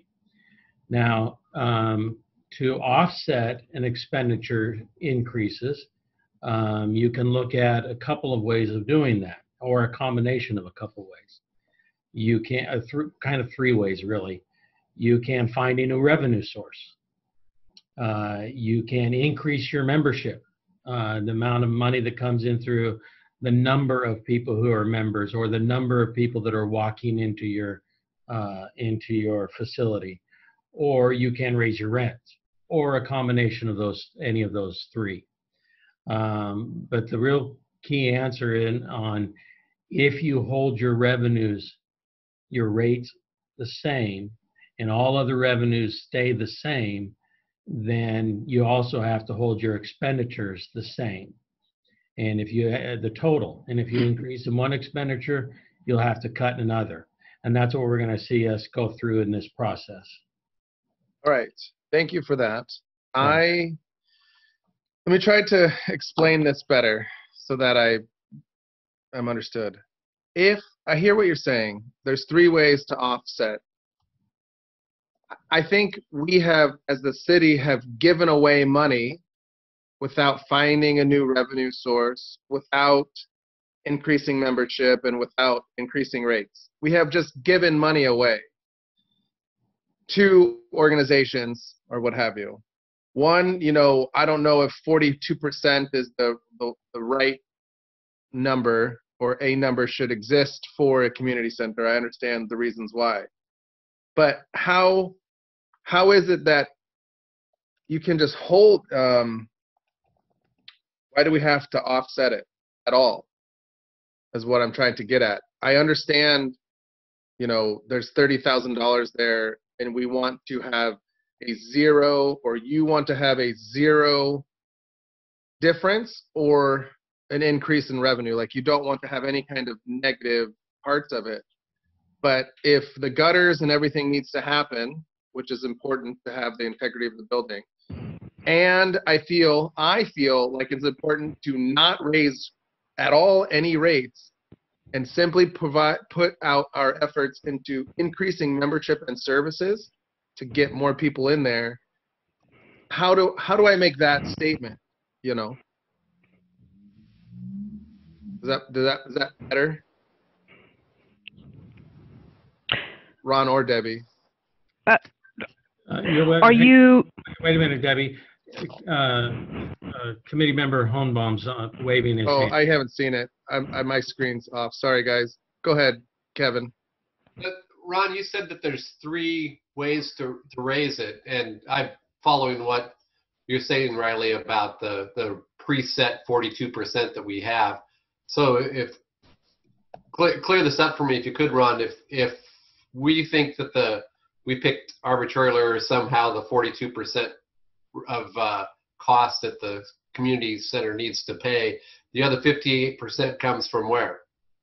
The general fund, taxes. So that's the 4th choice that I think Riley's getting to. It's not just 3 choices about having to balance the money. The 4th choice is we don't want to raise any rates. They need $30,000 more money. We need to move it from the general fund. It blows out the 42%, but as Riley is, I think what I hear Riley saying is the 42% seems kind of arbitrary. Yeah, but so here's another way to look at this. Here's another way to look at this. The biggest argument I've ever seen a city manager and a finance director have was, how do you account for recreation and community centers? And the city manager wanted to keep it a part of the general fund. And he wanted to keep it a part of the general fund so it didn't show how much it was being subsidized by everything else. The finance director wanted to separate it into its own fund so it would show how much it's being subsidized by everything else. When you say we're going to keep it the same, this budget has built in $30,000 of a rate increase, and you're going to say we're not going to increase the rate, the city has to have a balanced budget, which means the cuts have to come from somewhere. So if they're not from the recreation department, they'll be from the police department, they'll be from the finance department, they'll be from the lawyers department, they'll be from the administrations department, they will be from some other source of revenue. So when I talk about an increase in finding a new revenue source, that's what it is. You're going to say we're not going to do it, so our new revenue source is going to be more will come from the general fund, which means the general fund will have less for all the other expenses the general fund has. How come you can't just predict the revenue from the community center to be $30,000 less? You mean to be $30,000 more at the same rate? Right. Oh, I guess. Yeah, I guess. We could do that. We could do that, but it would mean that somewhere along the line in the next 12 months, if we're wrong, Jeannie will have to cut her budget by whatever amount it's coming short.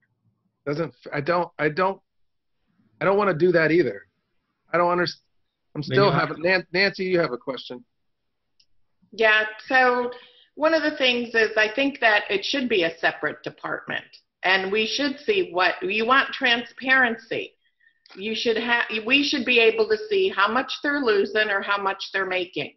The other thing is, why can't all those workers, I don't know, but I would assume they're not working 8 hours a day there. Why can't they valley up and pressure wash the building themselves as they're part of their job?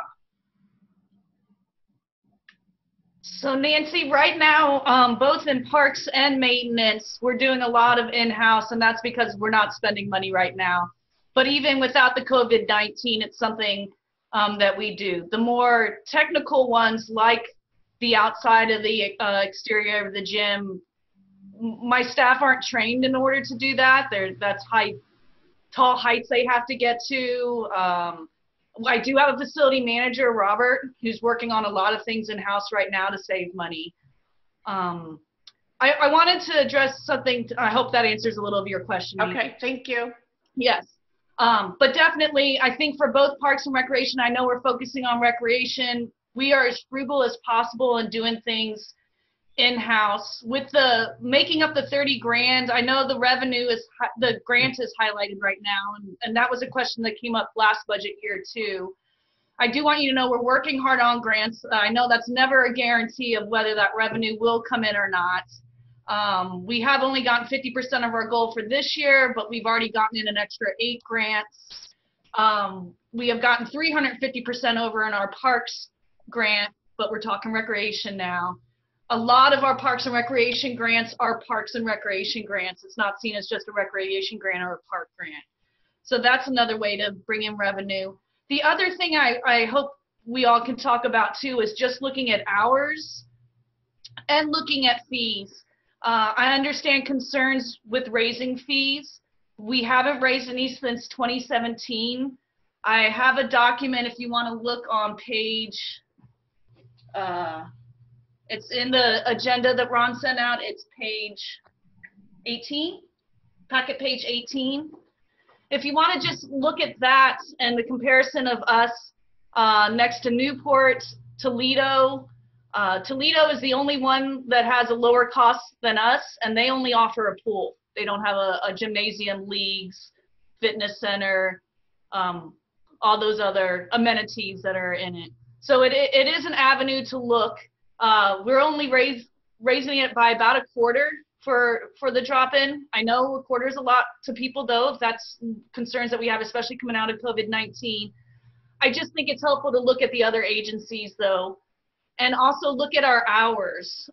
Lincoln City Parks and Recreation, our community center is open 101 hours a week. Newport's open 88 hours. Toledo, which is only a pool, 70 hours. The one that's closest to us is Tillamook, which is 95 hours.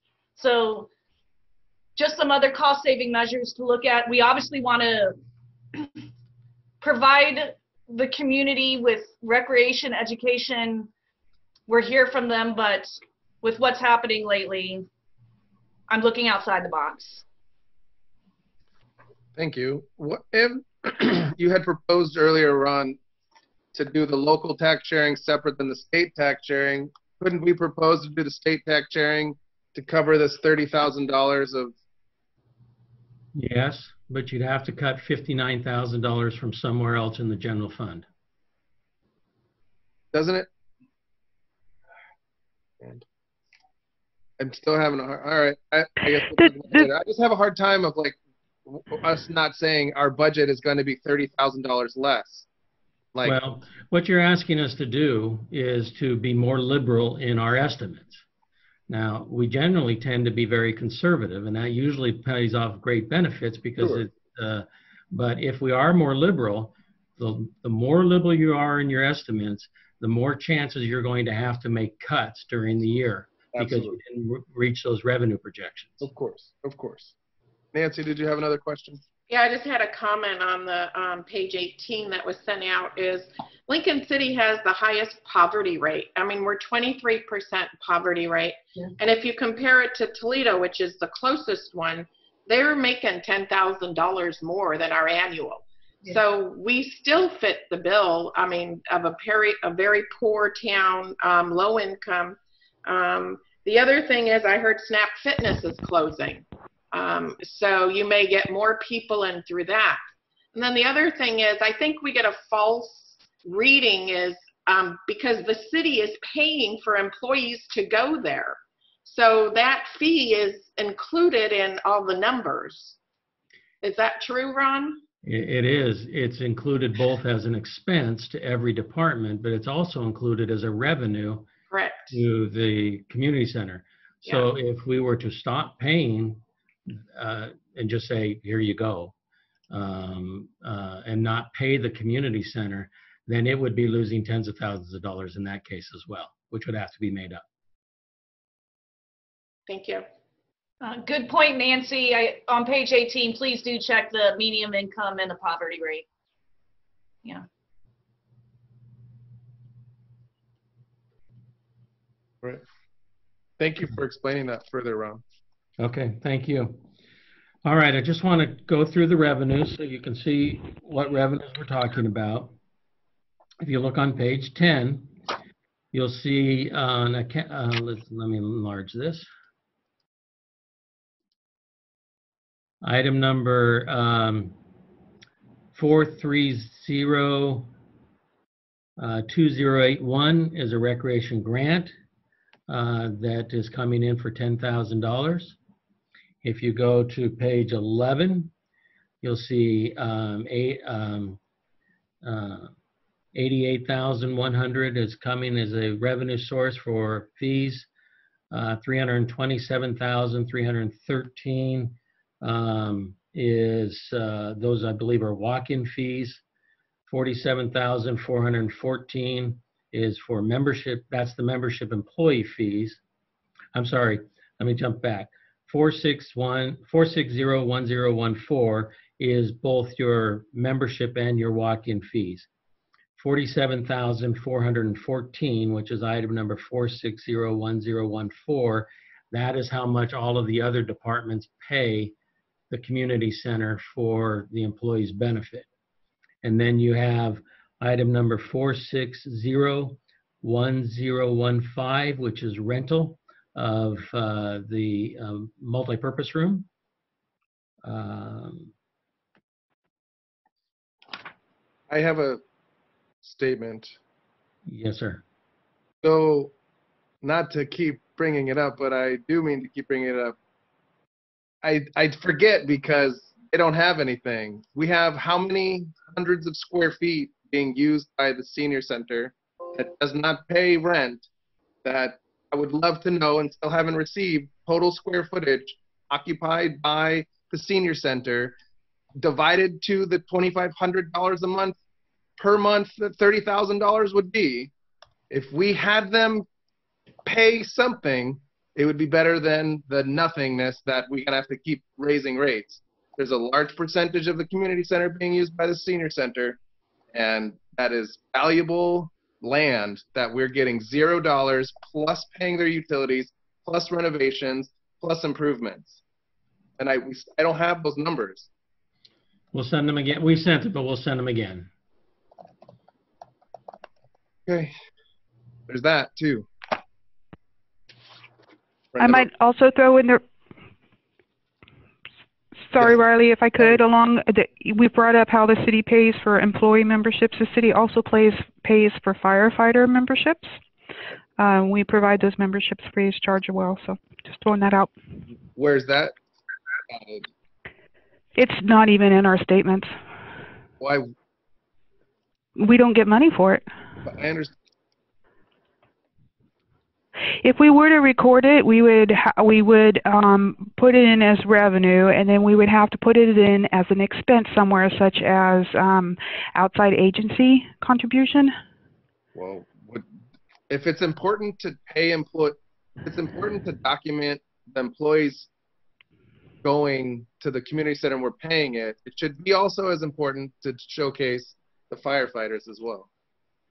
It's gonna, yeah. You have to add an expense on a revenue, and that's kind of. I've been not really super comfortable with the entry and an employee because in my understanding, it's not really pure accounting. If we were to increase it, I'd want to run it by our auditors. Yeah, well. Because you're kind of like making up revenue and making up expenses that aren't. It seems like that already. It already feels like we're paying it to be shown as revenue when it's I know, and I personally to my right hand. And that makes me uncomfortable. Well, it's always but it's been it's been immaterial in the past, so I don't know about immaterial when it makes my stomach go like this. Kevin, you have a question? I could just concur with what you're saying exactly. I'd like to know what that figure is. Yeah. So Debbie and Riley, in order for an employee to get a pass at our center, they do need to register with us, get a membership card, and swipe it every time they come into the building. Right. So we can show those numbers. And from what I understand, Debbie, if they don't get a membership with us, the department doesn't pay us for them. That's correct. It's based on the report that you send us once a year. Right, yeah. Which I think is great for employee benefits and health and insurance premiums and all that stuff, and fully support, the more you use it, the better it is or something, but that's not the way that it is. The challenge that we have with this, and I understand Debbie's part from an accounting standpoint, but I'm going to come back again from, let's say we separated these out, okay? And so separated the community center from the general fund, so it's standing on its own. Okay. Okay. If you stop paying from the sewer department, the water department, the general fund, to the community center, you will lose $47,414 in revenue. It will have to be made up somewhere else. But isn't it also revenue that we're charging ourselves? Yeah, but you have to understand that the city isn't just one big accounting thing. Every fund is a self-balancing set of accounts that has to stand on its own. Right. And that's why we have things like internal service funds where we pay and you just don't lump it in. And so while I understand what Debbie's talking about from an accounting standpoint, from a operational standpoint that Jeannie has to do, if you were to take 47,414, we separate them, which I think is a good idea, actually. I really do think that's a good idea. But if you separate it and you take those funds out so that the other department, so that the other funds don't have to pay into it, then Jeannie will lose $47,414 in revenue. Right. Which means you'll have to have a corresponding cut in expenses. And so now we are up to $77,414 to cut. What page is that you're on? If you look at page 11, item number 4601014. What's the ending fund balance then for that? 1,295,000, right? So there isn't an ending fund balance in this because it's part of the general fund. Oh. So what we can do on this is for your next meeting, which might be helpful. I don't recommend doing this in the budget because that's a pretty drastic change in such a short period of time. But we can break it out to show as though it was a separate fund and show you what it would look like, both in the effects of the general fund and the effects of the all of the other funds, and we can show what it will look like. Right. I'm just trying to say, I get what you're saying as far as the $47,000 is money that Jeannie can spend or the parks director can spend, that way, and that if we don't do that, then I get what you're saying.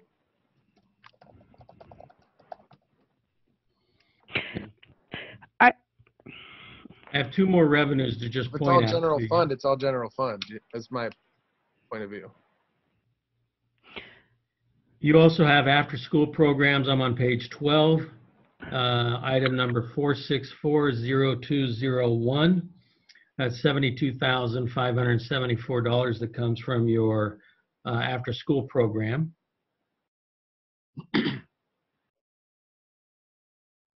And I missed one on the previous page. You have down at the very bottom your special recreation programs. Item number 4640001 is $58,477. So a total, and then you also have transient room tax of $195,800. The community center has been designated as a park. Therefore, it's eligible to receive transient room tax funds, and it receives $195,800, which is $816,006 in total revenue. Okay. Ms. Hinton has a question, Mr. Chairman. Yes, Ms. Hinton. Hi, thank you.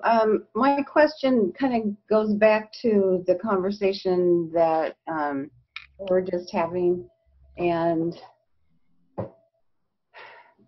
don't we have in the budget, I think, like $35,000 or whatever the amount is for the police, for exercise equipment, and then they're also included, aren't they, in the rec center and as memberships and as family memberships to use that?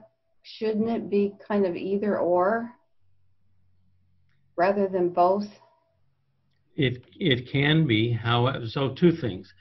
Their membership is part of their contract through the union in that. One of the challenges that police officers have run into is ending up at the same place exercising, where people they have arrested, pulled over, and so forth. And so that's why we're providing that extra area for them. Right. And I believe City Council said that that was a good idea. My question is either or, maybe their contract needs to be changed. Because that's, what is that, $35,000 this year. That's a good item to bring up in the union contract negotiations, which are actually underway.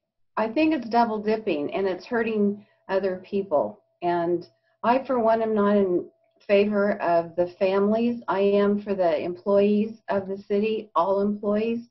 I understand that. I think we want wellness for our employees, but families to be included, how much more does it cost for that? Okay. And I know that it's putting money in and taking money out, and it ends up being a big goose egg, but. Okay. Anyway. We have Miss Oxenholt is next. Is Centenary all right? That's good. Okay.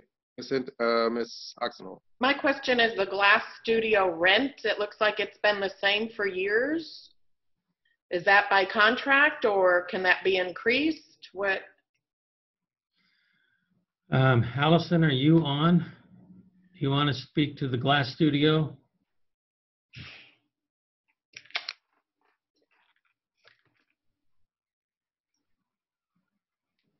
We are still muted, Allison.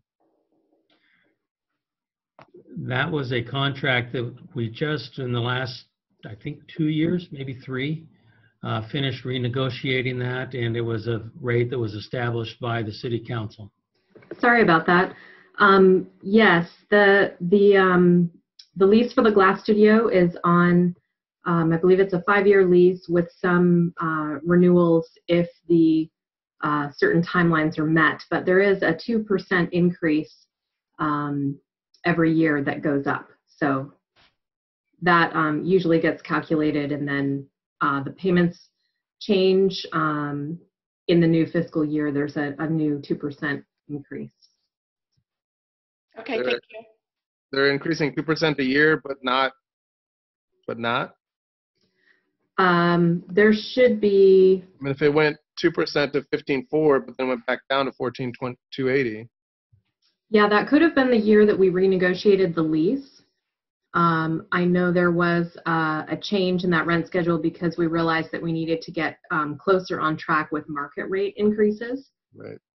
And so when we did the lease, that might show there's a difference there. All right. Thank and you. I'm sorry I can't get my video to upload, so I'll work on that. Thanks. And Ms. Walke.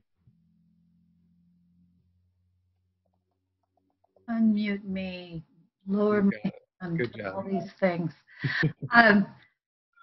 I just wanted to say that if we're covering family health insurance, then it's good for us to offer the community center activities to them also. And if the police employees aren't using the rec center, their families could be. Those are just my thoughts on that discussion.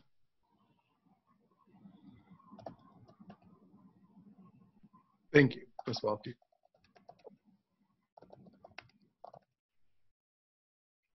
Okay. All right, are you ready to jump into expenses? Oh, am I ready? Let's do this. Okay. If you will jump to page, well, let me just jump back in for another thing, really before we leave it. The effect of the pandemic that we're going through on the community center. Right now, I have estimated that we are losing somewhere between $32,000 to $40,000 a month by having the community center closed.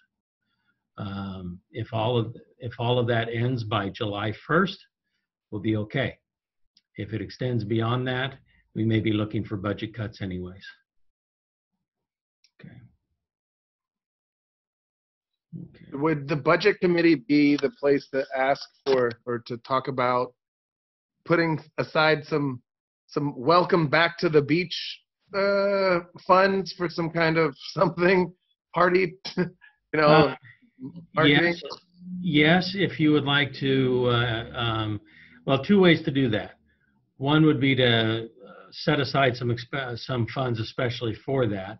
But then the other part is that the budget committee doesn't get to dictate the programming, Right, but right. they can make a recommendation to the city council for that Right. program. I would like to bring that back up at Okay. the time about having a welcome back to the beach event.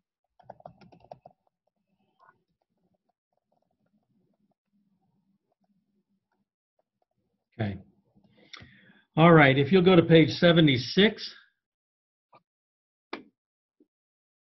we'll jump in there.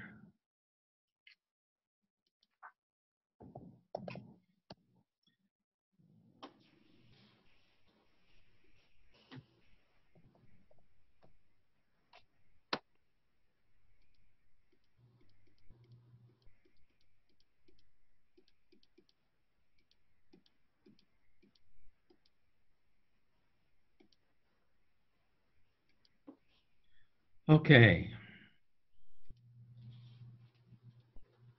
Again, on page 76, item number 6106014 is the retirement, and the purse match of that is equal to $89,652.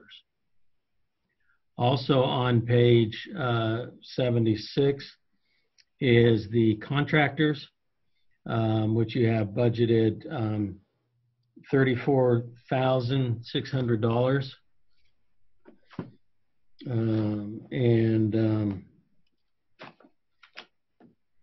Of that amount, $15,000 of that is for independent contractors. Those are the teachers of the different classes. They're not employees of the city. They're they're contractors, and we pay them through the fees that come in. In that line, do we also allow them free use of the facility without charging them?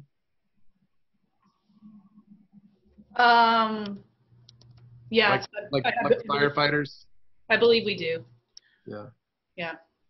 Okay.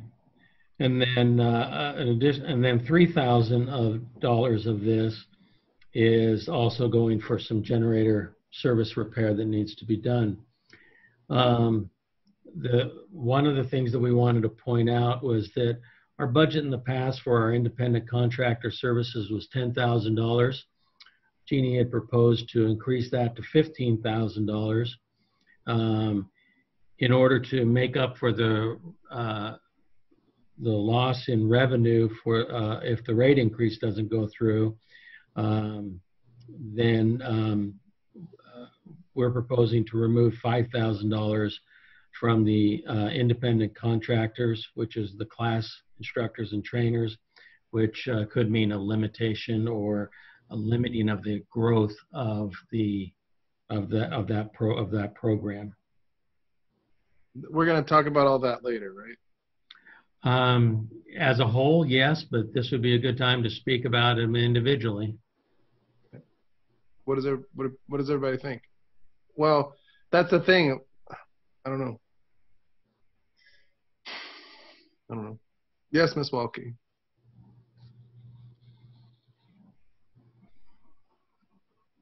You're still muted. Yeah, I'm sorry. I'm trying to form my thoughts and click things. Yeah. When I saw how little the rate increase was, I was much more for it than I was 2 weeks ago. I don't like rate increases, but this one's pretty minor, and I think our alternative, the choices that we've been given, I don't like the cuts. So I would, at this time, be in favor of supporting the rate increase. All right. And Ms. Hinton. I just want to say that on the face of it, I agree with what Susan Waukee just said. However, if you combine that with other increases, the increase in our water bill, and the increase that folks are going to see when they have their garbage picked up in a year. I mean, and right now, after people haven't been working and maybe they're receiving unemployment, I hope they're receiving unemployment, but that isn't at 100%.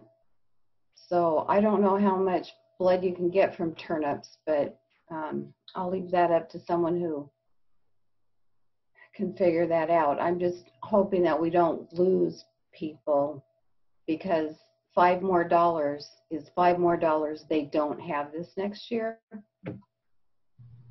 That's it. Thanks. Thank you. Judy? Yeah, I agree with Susan. I was pleasantly surprised that it wasn't such a dramatic increase. And I would be for that before cutting it. I would probably look at doing something with the senior fees to reduce those a little bit, because that's also a lower income group. That's my 2 cents. Thank you. Mr. Hellenbaum? I would agree with Judy on the specifically on the senior fees. I don't think it's necessarily our role to parse how the rate increase happens or doesn't happen. But I agree with Susan. I don't have any problem with the drop-in rate changes necessarily. I think the annual pass rate increases seem pretty substantial, and I don't understand the business. You know your income and how much of it comes from annual passes versus drop-in passes. I'm not going to parse that. It just surprised me that it seemed like pretty big jumps. But I would be not in favor of raising senior rates, and I'm not thrilled with the annual rates. Thank you. Ms. Oxenholm? All right, now don't mute me yet. I can't mute you. So nobody looks at cutting, and I hate to say this, Jeannie, is salaries. I mean, people in other areas are taking 10% pay cuts. OHSU, they all took 10% pay cuts, starting right up from the top, just to make sure that everybody's being taken care of. You know, for seniors, their Social Security didn't go up as much. I have people that live on $700 a month. So any raise, $3, $5, the garbage rates, the water, sewer, has a big impact on those people. So I think that at some point, I think we really need to be looking at different cuts, whether it's pay or something, you know, benefits or wellness packages, something's got to give. And it shouldn't always be the consumer that's giving it. Agreed. I think one thing, I understand what you're saying, Nancy, that we're looking at, especially in recreation, is our staffing levels. Obviously, we want to keep our staff employed. Large majority of them, especially our full-time staff, are union represented. But where can we have the minimal amount of staff to make the maximum amounts of customer satisfaction is something that we've been looking at for the past month and a half. And there will be some changes when we open again to more streamline the staffing level as compared to the customers and patrons that we're working with. So I hear what you're saying, and that is something we look at. I agree. It needs to be looked at all sides when it's coming to cuts. Thank you. Mm-hmm. Thank you. Ms. Harlan? Yes, well, I agree with Susan as well. I've been just listening to all what seems like a lot of confusion and a lot of pain that is going to occur for a fairly modest increase in what is being proposed. I mean, if it has to come from all these other spots. And I think the recreation folks have already been really frugal, or it'd be more than 30,000. So I'm appreciative of them coming up with this number, which seems really reasonable. And I find it hard to just go in and hack away at other things that don't really necessarily make sense. Right. Thank you. Ron, thank you, everyone. Nancy brought up a good point. We haven't seen any kind of salaried employees wage reduction, 10%, 5%, 10% over 6 months. I think that there are ways,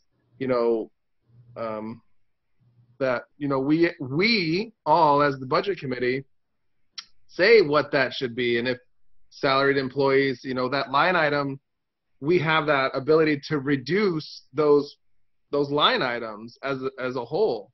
So that's how Jeannie's position came about, a few years ago, if you'll remember. We voted for it and then voted for it again in council. So, I appreciate the other perspective and bringing up, I forgot completely that other institutions have, reduced employees' wages temporarily. That's something that we could talk about too. Nancy? One of the things I thought is that we could not adjust any salaries on a budget committee. That is not our job. We can reduce the amount of money for that line. Okay.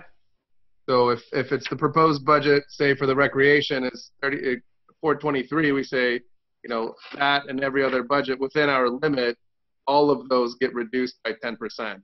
And it'd be interesting to see what that money is. Right. Ron, I don't know, and Debbie, what that would be like. I understand I'm asking you to put your neck on a block, but I'm just asking. Well, the thing that you need to consider in this, and it's unfortunate that we're in a pandemic right now because it's confusing things. When we are talking about a rate increase for this, it's not because of the pandemic. It's because of the need to have a permanent rate increase. I don't think anybody thinks it's because of the pandemic. And so when you're talking about cutting an employee's salary for 6 months, that's not a systemic change. That's just saving a few bucks in its salaries, but it doesn't deal at all with the long run. And so when we're looking at the costs of the operations, we're not looking to save something for this next fiscal year. If the rate increase didn't go through, we would be looking at something that becomes a permanent change. Right. You want to, like the water bill is going to be increased 4% every year for the next 4 years. Well, no, a better example is that if you go with the proposed marijuana tax where it's going to go into the general fund, it's going to go into the parks maintenance fund, then the police chief will have a permanent loss of a cadet. That position will not come back.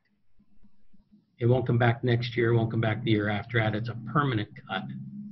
And so it's important to distinguish between something that will give you a cash influx because an expense went down, but it's going to go back up next year versus something that is more long-term.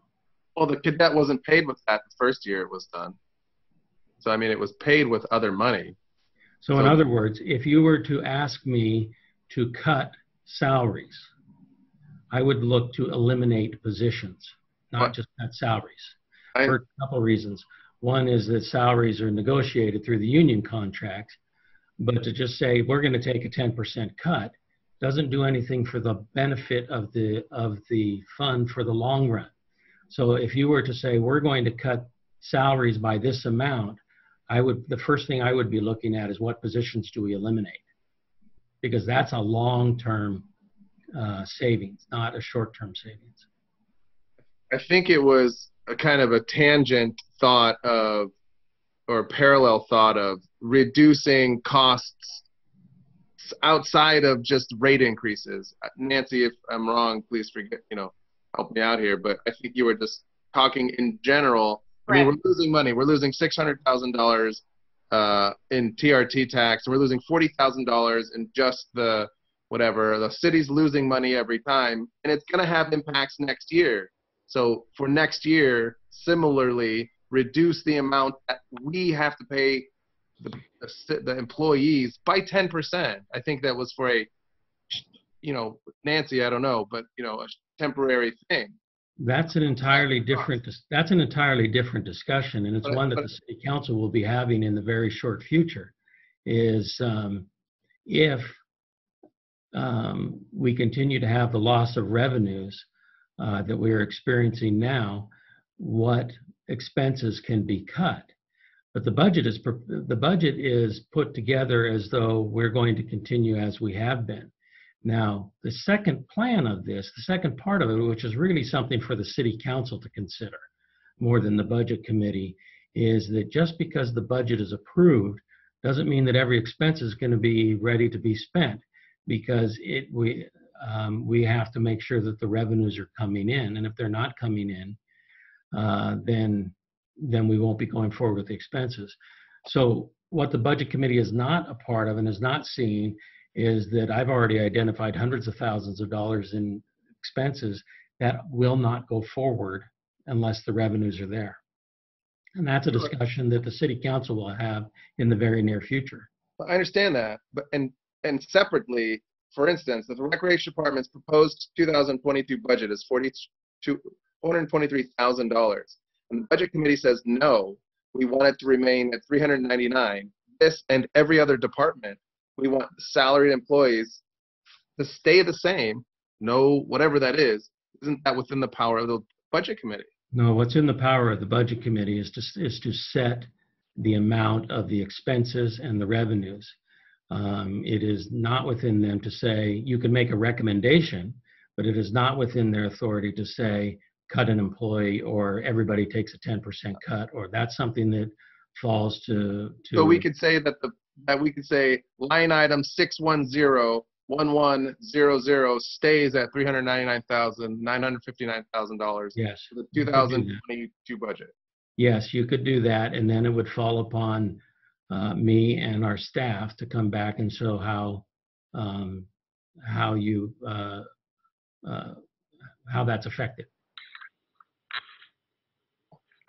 How that's affected? How it affects the operation. So, for example, if you were to say, I want to cut salaries across the board, or I want to reduce the salary budgeted amount by 10% across the board, then it would be my job to come back and say, this is how you do it. Well, you would give us options of what we could do to get that done. Not to the budget committee, no. I mean, to council. I would discuss that with the city council. Ron, can I throw out, just to clarify, what you're actually approving is the departmental total on the budget. The line items are just detail that we provide to you. Mm-hmm. But when we do a resolution to set the spending limit, it's by department. And it's up to I think it's up to city management to decide how to accomplish the services within the given total budget. Per department, not per line item? Per department. Right, it's per department. How did we create this position then? Let me jump in on that. Voted no. It was voted no at council, and then, or it was voted no, it was not recommended by the budget committee, and then we did in fact do it at council. So how do you do that the opposite way? Let me jump in on that, because that's not my budgeting practice.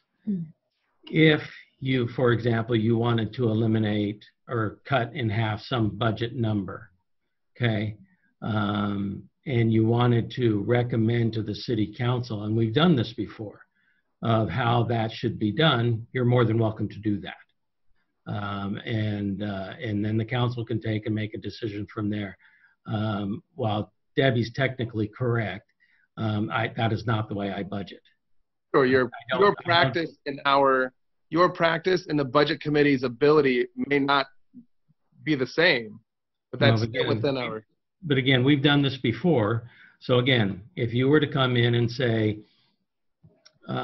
this budget item has $100,000 in it, and we want to cut it to $50,000, and we recommend to the city council that this is how you make that operational change, that's okay. And then that recommendation would go to the city council, and they'd have a discussion with it. So that's directly opposite of what you said about us saying, make a recommendation that the salaried employees do take a 10% cut, and we want that amount to be equal to that. How is that different It's than not. what you just said? we're talking about two different things in this case. In this case, if you are saying we want all salaried employees to take a 10% cut because we need to cut this budget by 10%, because there's some kind of a shortfall, then that's, that deals with the short run. But if you're saying that we don't want a rate increase for the next so many years, then I have to come up with a permanent expenditure reduction, not a one-year expenditure reduction. Yeah, I understand that. Judy? Yeah, so I was thinking about the marijuana funds. And so we were talking about putting it into the parks. And you said recreation is a different department, right? It is. So couldn't we recommend 30,000 go into the recreation department and then the rest go into the parks department? You could only do that if you separated the recreation into its own fund, because right now it's just a part of the general fund. You could make a recommendation that something is increased or decreased, but the recreation department is just part of the general fund. So you could then technically take $30,000 from the marijuana money for the parks and put it into the general fund designated in our minds for the recreation department, or no? I think so. I'd have to kind of play that through with the numbers and work it and make sure I understand it. But Mr. Anderson or Mr. Norakis? Yeah, interesting discussion. Could we proceed with the rest of the budget review? And then, we still got another meeting yet. Yeah. And a lot of this, when we start getting down to the fine points, might be a little better after we've reviewed the whole budget. Sure. That's a great add. Thanks. Mr. Ellenbaum? Yes, Ron, correct me if I'm wrong. Didn't you say earlier that the recreation center is designated as a park? It is. So then if we took Judy's thoughts about moving marijuana money into the park fund, then the money moved in the park fund could be used for the maintenance of the facility of the recreation center. The best way to do that so it's clean is to take the recreation, move it into the parks fund, so they're completely separate from the general fund. That would be the cleanest way so that you can actually see where the money is going to and from. It gets muddled when it's all part of the general fund, and it becomes difficult when you're moving funds from one fund to another, or I mean just within the same fund. So that's the easiest thing to do, is just to simply separate that out. It's something that it'd be difficult to do this year because of just timing and a lot of things that would need to go into it, but I think it's a great idea for future budgets to separate the recreation out from the general fund. Cool. And to Mayor Anderson's, can we move along, please, Mr. Chandler? If you're ready, we can. Yes. Yeah. Now, since we've already discussed possible changes due to a rate increase, I'm not going to go over them again. I'm just going to go through the items that you have in the budget so that you know what they are. The next item we have is item number 6205002, which is advertising and promotion. That's $5,300. That comes from radio advertising of $2,500 and newspaper advertising of $2,000. That is down from what we have budgeted and used in the past. Mr. Ellenbaum. Why is that down? If we're looking at wanting to grow the number of people who are using that, why are we spending less money there? Again, it was all of these have been based on the idea that there was a certain target the expenditures were supposed to reach. And so what you see in here are the best expenditures based on reaching that target. And that target, as I mentioned, was 42% the revenue should equal 42% of the expenditures. Okay. We're at a third. The other part that all of our departments have had to do is that the operational expenses cannot exceed the projected revenue increase, in this case for the general fund, which is a 3% increase.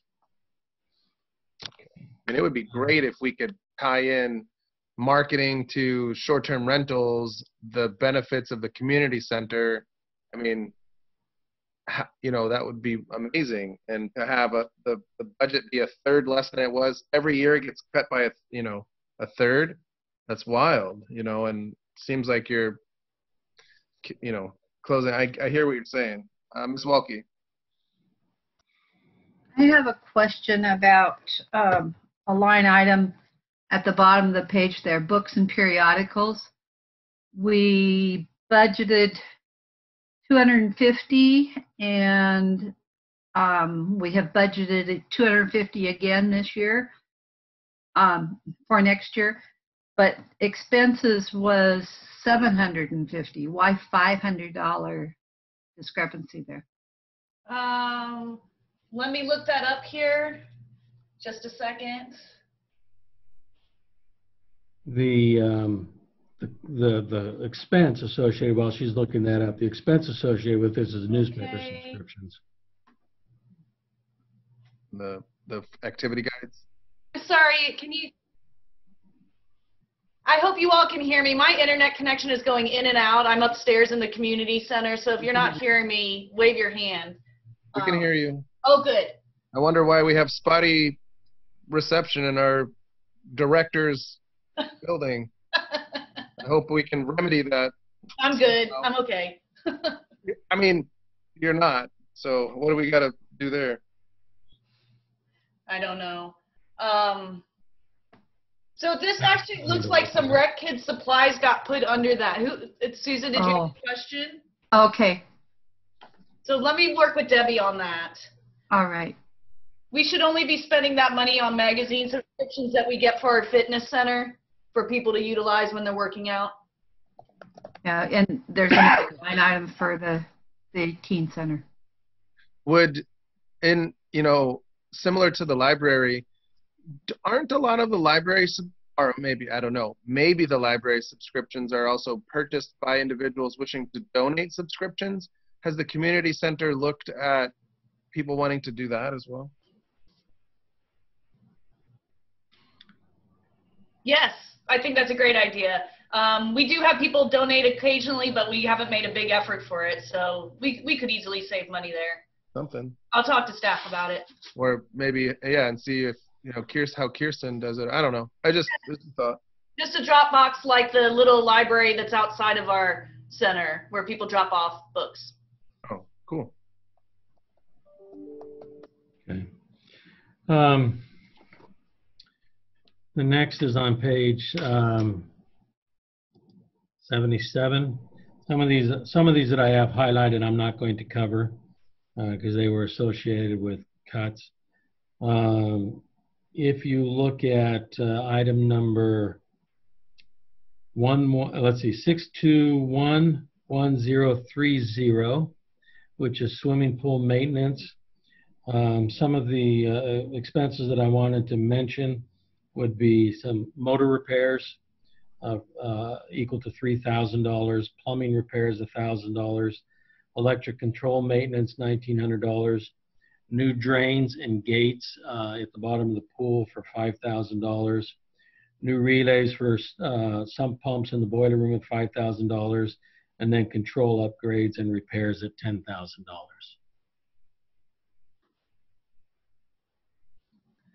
Okay. If you look at item number 6240001, special recreation programs, these include the Valentine Essay Contest, the sports camp, touch a truck, half marathon, volleyball leagues, middle school track, Ocean's Edge 5K race, National Night Out, Deck the Dock, soccer and outdoor league, basketball league, and the Jingle Bell Jog. I didn't hear anything pickleball in there. Not as a special recreational program, but we do have pickleballers that use our gym. If you look at item number 6240002, the after-school program, that includes $2,000 for bus use for summer field trips, $2,100 for supplies for various trips, and two-way radios of $500.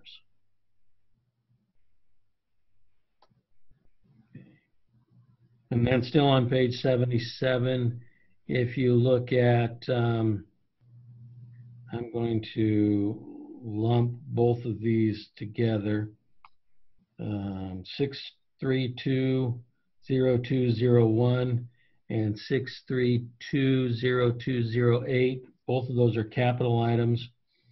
You have a new auto belay system for the rock wall, suit dryer, new AEDs to replace the aging old ones, fitness sports equipment upgrades, and ADA door openers on the locker rooms, and that one's $15,000. That's the 6330208. That's recreation. I'm ready to move into parks.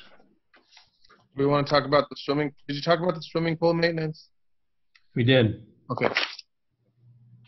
All right.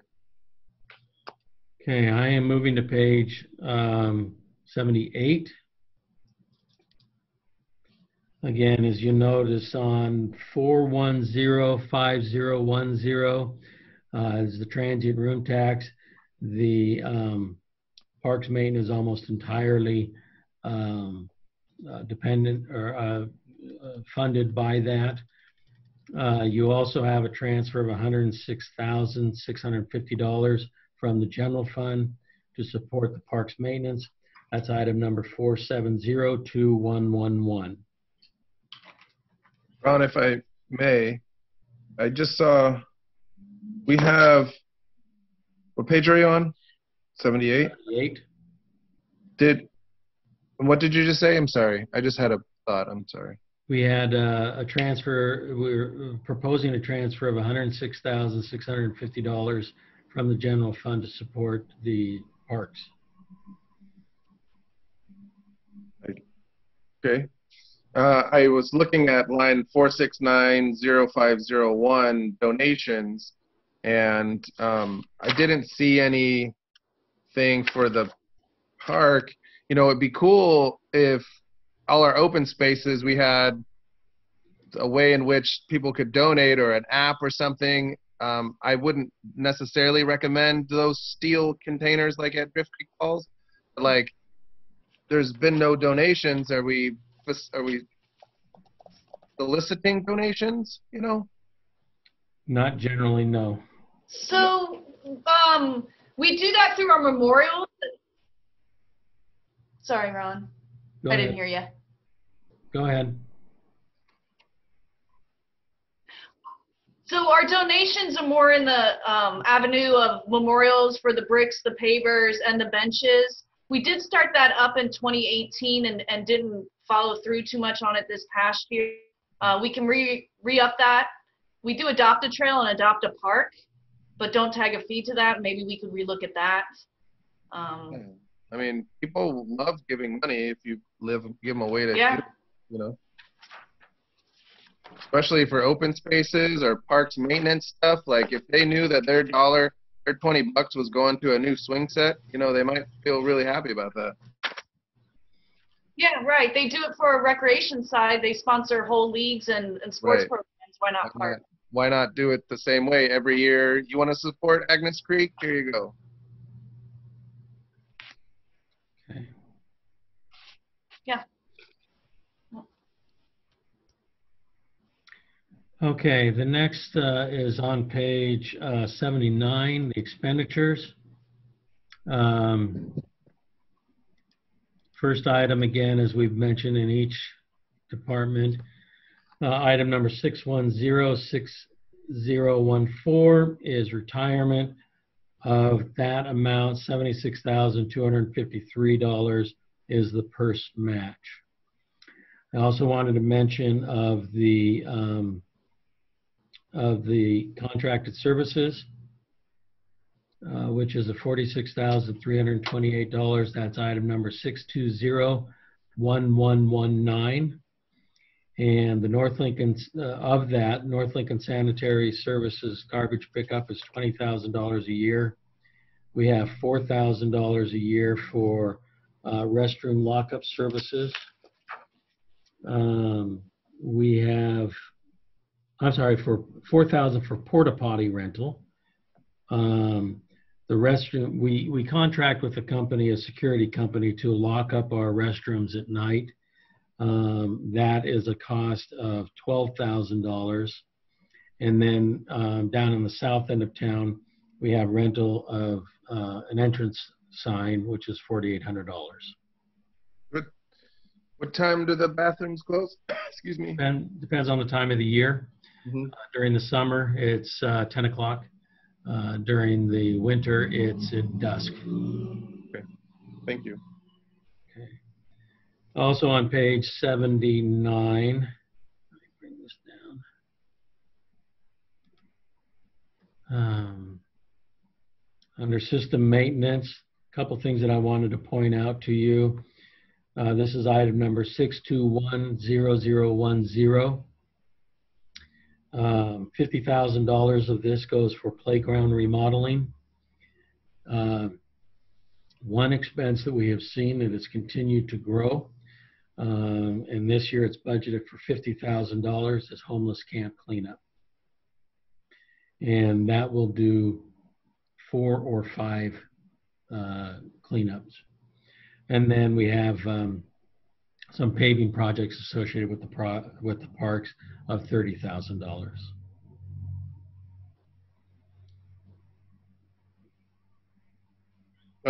Susan Mulkey.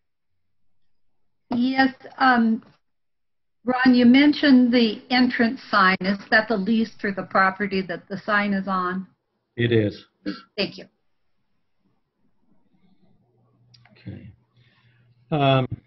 All right, if you go to page 80, there's one that I want to point out to you that has some very, very significant developments to it. Item number 6330301 is park improvements. We have budgeted $150,000 for improvements to a new park, either the Keel Park or what's its called? What's its new name, Jeannie? Masika? I think that's right. Masika. Thank you. Or Taft Park. We've been waiting for several years on Taft Park to receive a no further action is necessary from the Department of Environmental Quality so that we can go forward with the purchase of that. Actually, we haven't been receiving it. The school district has. They have received that and sent us that information. We still have the funds budgeted to purchase that park, and that will be going to for discussion with the City Council in June. So the park improvements on this one, the policy that we have had has been that Taft Park has been our primary, our priority of these 2 parks. But until such time as it was able to purchase it, we were putting funds towards the park on Southeast 3rd. With this purchase, if the council approves it and doesn't give us any changes in priorities, then these funds would be used for any upgrades needed in Taft Park. Great, thank you. Ms. Casper. Yeah, I just had a question. I guess it's under resources. It's small, but you know the telescopes that they have at the beach accesses and various places, all that money was supposed to be going toward park equipment, whoever would the beneficiary was of that. Is that somewhere in our budget? Are we collecting that, or is it too minuscule to add, or what? Debbie, can you address that? That's not our Yeah, money. we are. We are still collecting it. If I remember right, it's a 50-50 share. There's some share on it, but our part we are collecting, and it's getting put in the Parks Capital Fund. I'm not remembering which one off the top of my head, but I could find out in just a sec. Oh, Scott's coming because he knows. I'm sure it's not a big amount. It is a 50-50 Are you split. asking if we Parks? Do you know what fund? Oh, it goes into Fund 271. We don't get, I mean, it's not much. We don't get a whole lot out of it, you know. 271 is the capital fund. The park. Yeah, it's under other revenue, so you can see it's not very much. Do you think it would be cool if, you know, we put a sign that says, look here and help our parks, you know, like your money goes to this or that, you know, like at the gas pump, or I'm sorry, when you go to fill up your car tires, there's a thing that says, your quarters go to feed the needy, you know, I don't know. Yeah. Who has quarters?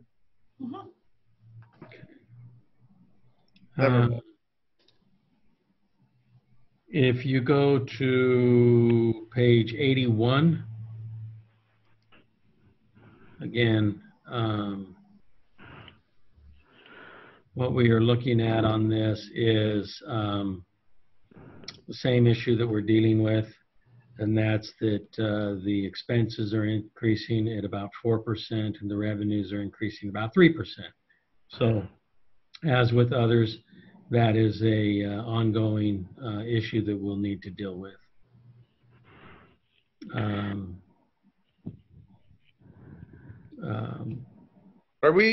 Can we look at Wacoma Playground capital improvement? That rubber stuff is awful.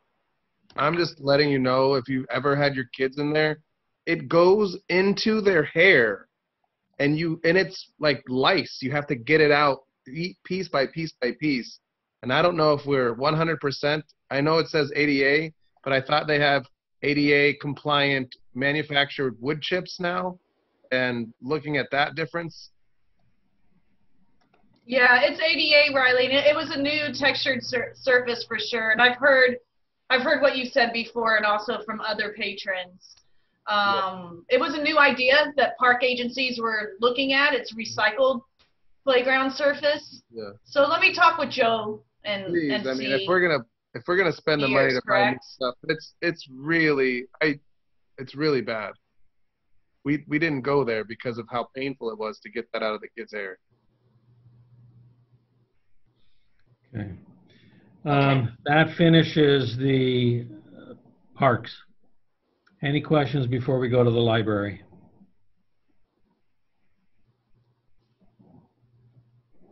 Okay, if you will go to page 86.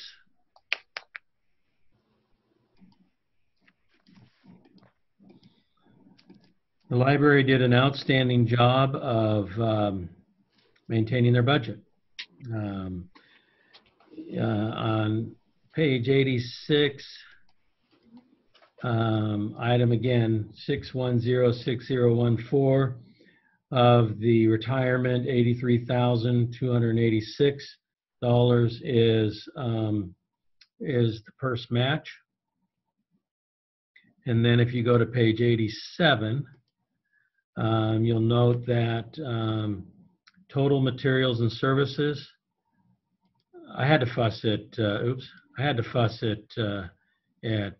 Kirsten just a little bit over this. Her budget's $373 more than last year, and I just had to tell her that was just totally unacceptable. Now, she did a marvelous job at making some very difficult decisions to meet the goals that we had established for all of our departments. I really wanted to turn the time over her for a few minutes to just talk a little bit about some of the programming we have at the library. Hi, folks. Thank you for having me here today.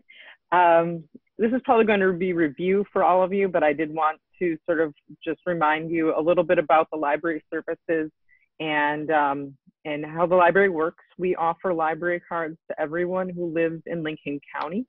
This is funded through the city's general fund, and then county residents are funded through our membership in the Lincoln County Library District. So we receive tax revenues from the unincorporated areas in exchange for those services to those who live outside the city limits.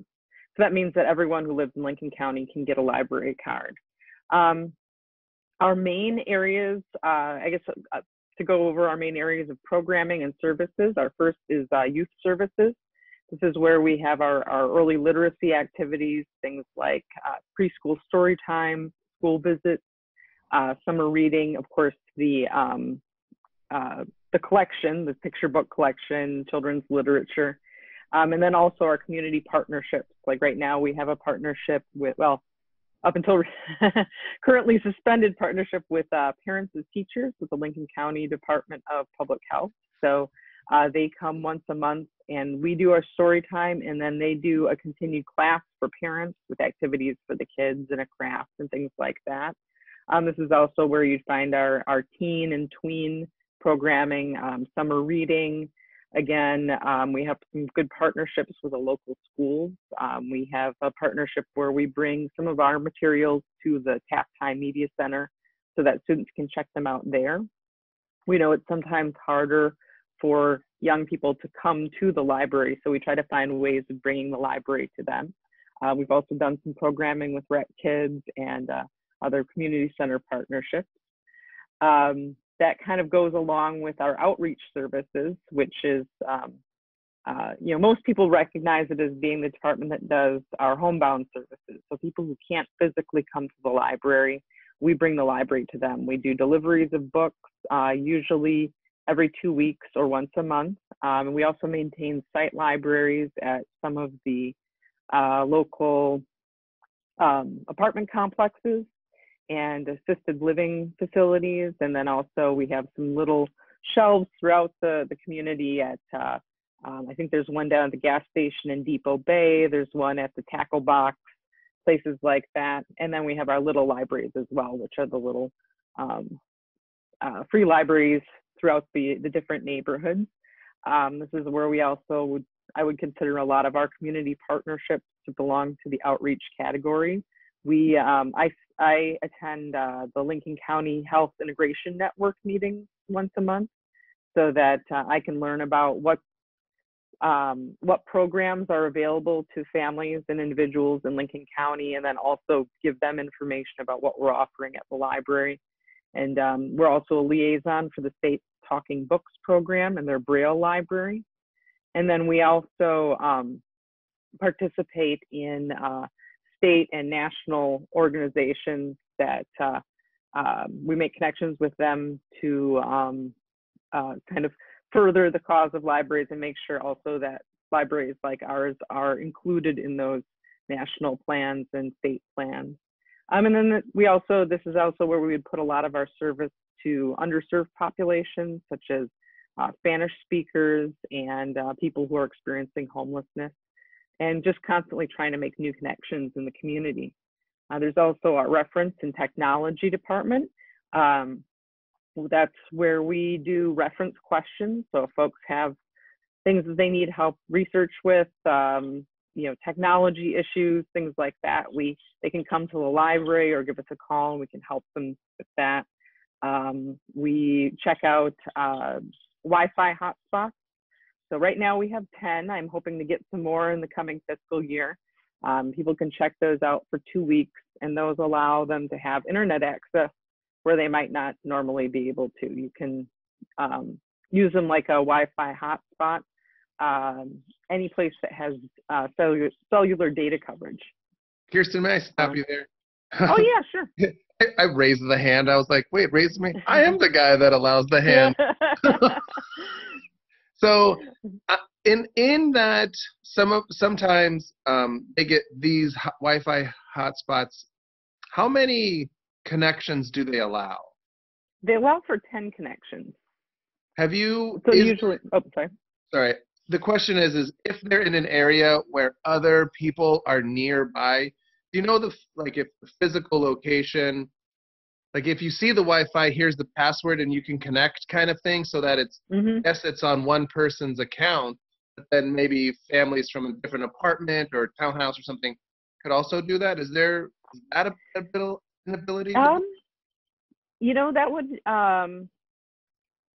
theoretically, yes. We do have a password that's associated with the account. If someone chose to share that password, then other people in the area could connect. We like to keep that at least somewhat protected, because there is if someone's using that Wi-Fi hotspot, they're falling under our electronic use policy. Right. And to be completely honest, it's not that we can monitor what people are doing or anything like that, but if we did find out that someone was using that hotspot to do something illegal, then potentially the person who had it checked out, could somehow be implicated in that. Right. So there is we have during the library closure, we have taken the hotspot out when we do. We've been giving away free books at the Taft High meal pickup. And often we'll bring the hotspot with us and post the password, so that if people need to connect to the internet, they can do that. That's great. So there's some options there. I think Nancy has a question, if I may stop. Oh, I'm sorry. Just a question. Do you have cameras in the library? We do have security cameras, yes. Okay, because I just hear there's a lot of drug deals that go down with a lot of the homeless people in there, and I know that there's some others that were in the kids' room that were child molesters. So I'm just wondering if there's any watchful eye that goes around and, sort of patrols every hour or something. Now, I am not aware of any confirmed cases of people dealing drugs or of child molesters in the children's room. We work with the police if we get reports of things that are going on that aren't supposed to be happening, and right. The police have access to those videos. I am not aware of any confirmed cases of either one of those things that you've described, however. Okay, I'll get with you later. Sure. Going on to kind of going off of reference services, we also have what we call collection services, and that's what we think of as the libraries, the things that most people think of as the library, the books that you can check out, the DVDs, magazines, newspapers. We also have ebooks and downloadable audiobooks, and we offer assistance. So if people need help figuring out, well, if I like this book and this book, what should I read next? We can help you with that as well. We call that Reader's Advisory. It's one of our favorite things to do.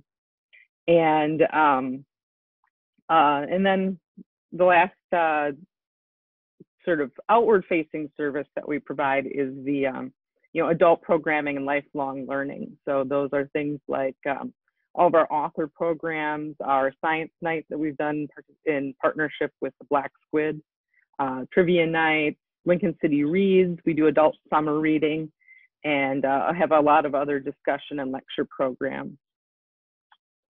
And then internally, we also have our volunteer services program, and our volunteers do the work of what would probably be at least 3 full-time staff members if we didn't have volunteers.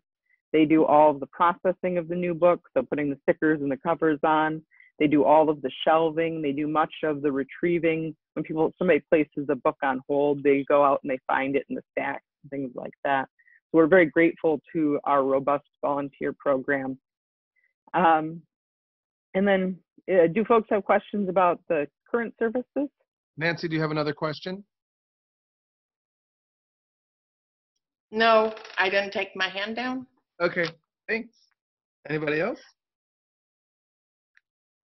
And I'd love to update you on what we've been getting accomplished while the library has been closed to the public as well.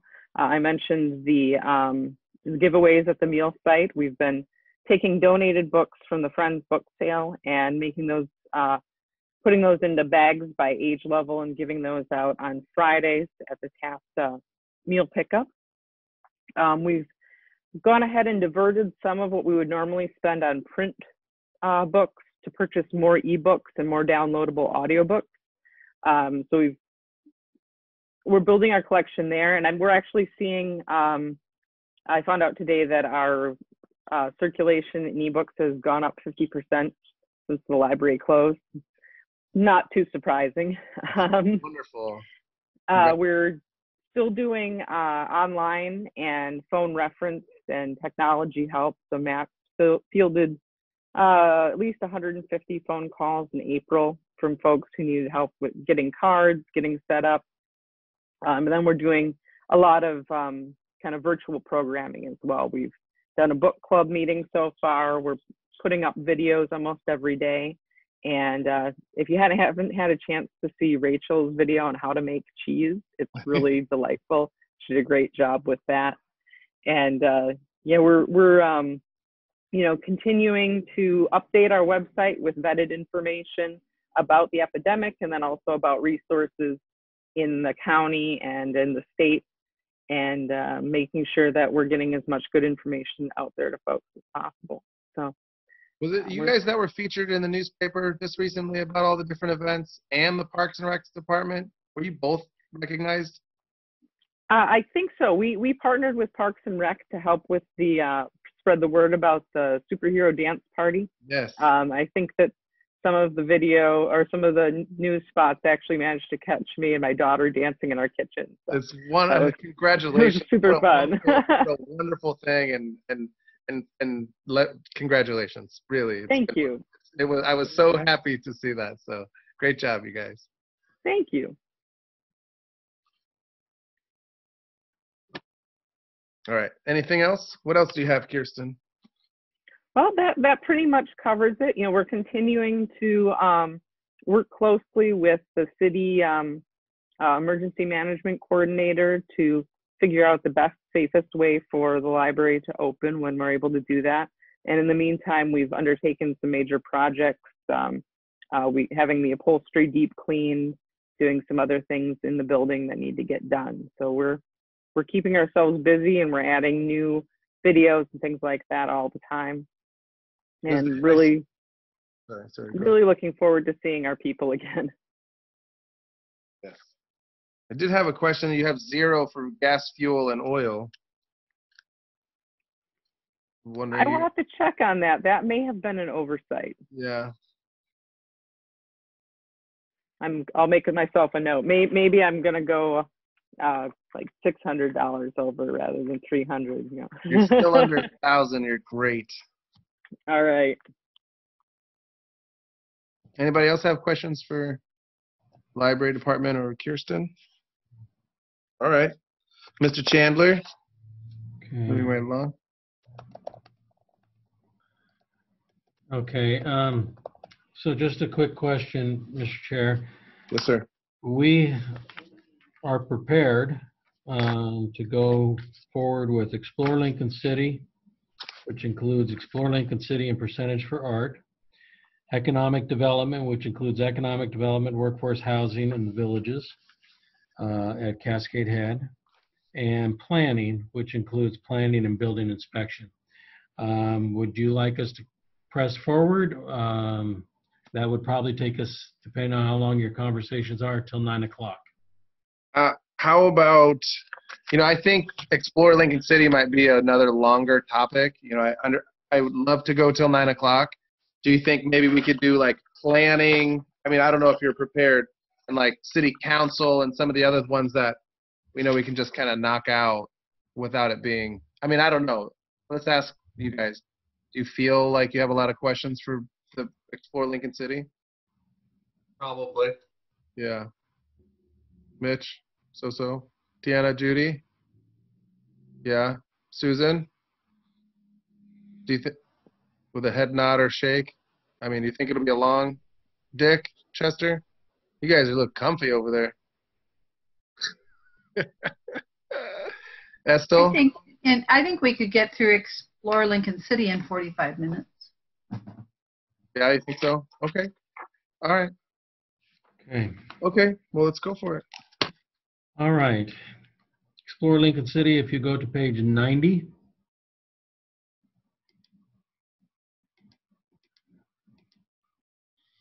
Again, beginning with item number 4105010, you can see that Explore Lincoln City is almost entirely dependent upon transient room tax. The next item to consider on this page is item number 4890010. That is your projected beginning fund balance. That is changing. The City Council approved an COVID-19 economic aid package of $635,000, which will come from the fund balance. Excuse me, Ron, Riley. Yeah, I'm sorry, I didn't see. Sorry, Deanna. That's okay. I just wanted to interrupt so you could put back on the screen the numbers for people. Oh, I'm sorry. Thank you. Oh, thank you, Deanna.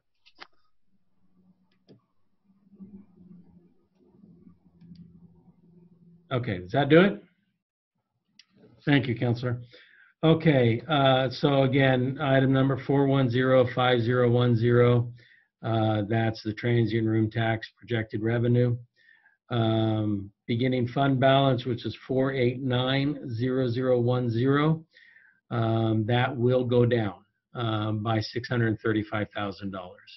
The City Council adopted an economic aid package, which will come from the contingency, the reserves of Explore Lincoln City.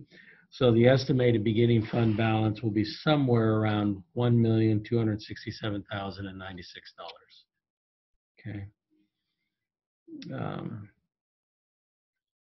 All right, let's see. Let's see, also on page, I can't get that to move. Also on page 90, again, you have the retirement, which is 6106014. Of that amount, the purse match is equal to 66,443. Yes, Ms. Walke. Hold on. Is my recollection correct in that the ending fund balance was pretty high because he was saving that for the visitor center? That's correct. Okay, thank you. The objective was to pay cash for that and not have to go into any debt. Right. Thank you.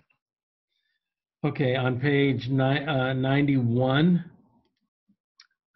you have item number 6201119, which is miscellaneous contracted services of $548,500. I wanted to point out what some of those what some of those services are, and then have Ed chime in and explain a little bit of those. The first amount is for an agency and contracted design services of $120,000. We have digital asset and media support of $98,000. We have a PR firm annual contract of $66,600. And we have video photography production of $84,500. And why don't we go to there? And Ed, why don't you explain those a little bit? Okay, sure. The agency and contracted design services, that's VPN, that's our firm that we use for the paid advertising, the brochures, the posters, the campaigns for Finders Keepers. They're the ones that did the cutout art for the billboards and the wrap trains up in Portland. The digital asset and media support at 98. There's a lot in there. Madden Media, the company we use for the advertorials, is in there. Book Direct, which is the Jackrabbit booking engine for the website, is on there. Within that, there's an Insight Direct and a Meta Direct that allows us to get demographics and information back on those bookings. Also estimated room revenue that's going to the hotels. We have CrowdRiff. If you've ever gone to the bottom of the homepage on our website, there's all these guest-generated pictures. That's where that comes from. We are able to take things they submit and use them in social media and whatnot. That creates a lot of content for us, and it resonates and is very genuine because it's content that our visitors are generating for us. TripAdvisor, you go to TripAdvisor, we control that page, and the graphics, the look, the feel. We pay a little bit of a premium for it, but we think it has a really good return because it isn't just a bunch of random stuff. It's things that we help direct. In addition to that, we do work with some other digital partners, but there's quite a bit in that line item. The PR firm, they're relatively recent. When Eric, after a couple of years of training up in Portland and PRSA memberships and all the other stuff he did, tucked it under his arm and went down to Roseburg, we took the opportunity to kind of cash in what we were doing locally. We were spending $9,000, $10,000, for example, on Cision, which is a PR reporting system and a thing you use to send out press releases and whatnot. And we took that and some other savings and used that money to hire a public relations firm. I'm sure you've noticed that in the last 2-3 weeks, we've gotten more television in Portland than we've seen in the last 2-3 years. And a lot of that, most of it is courtesy of Lawrence PR. They're the ones that got the Zoom dance party up there, the TV stories about the guy that's making the masks for the hospital, the stories about how our restaurant community is working together to help feed the folks that are in need. All that was developed, pitched, and placed by our buddies up in Portland. They've done a phenomenal job.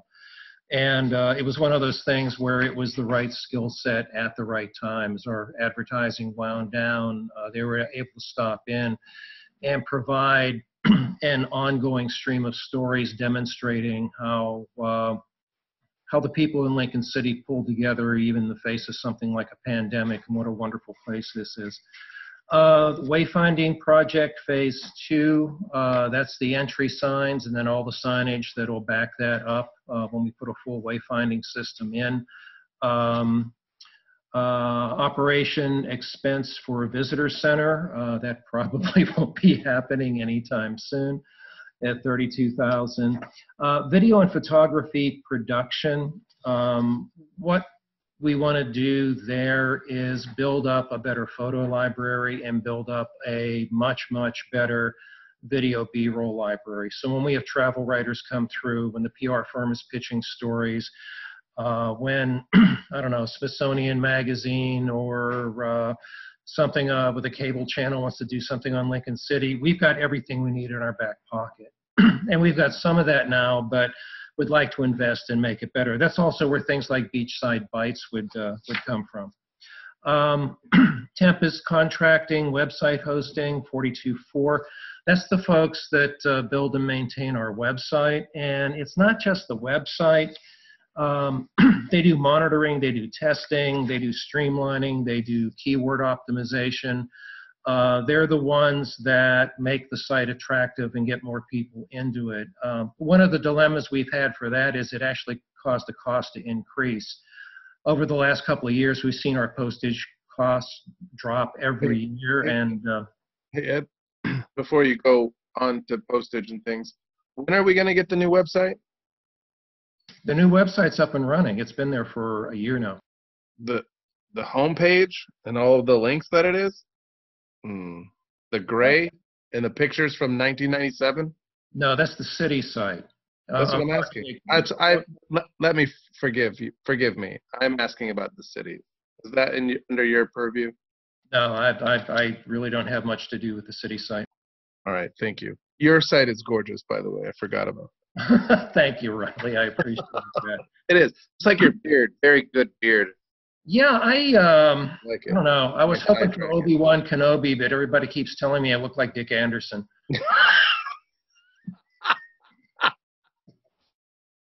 Dick just wants to go home, Ed. No more jokes. Okay, sorry. I'll keep it serious.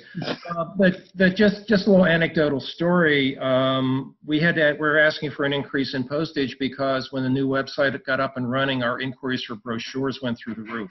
So You know, good news is more people, bad news is more brochures. And then marketing asset development. That would be our visitor's guide, print collateral, that type of thing. We wanted to go with a magazine-style visitor's guide, and that's in the pipeline to be developed. We're probably going to hold on that for a little bit until we see where things are going and hopefully start seeing some revenue at the other end of the pipeline. Ron, does that cover it?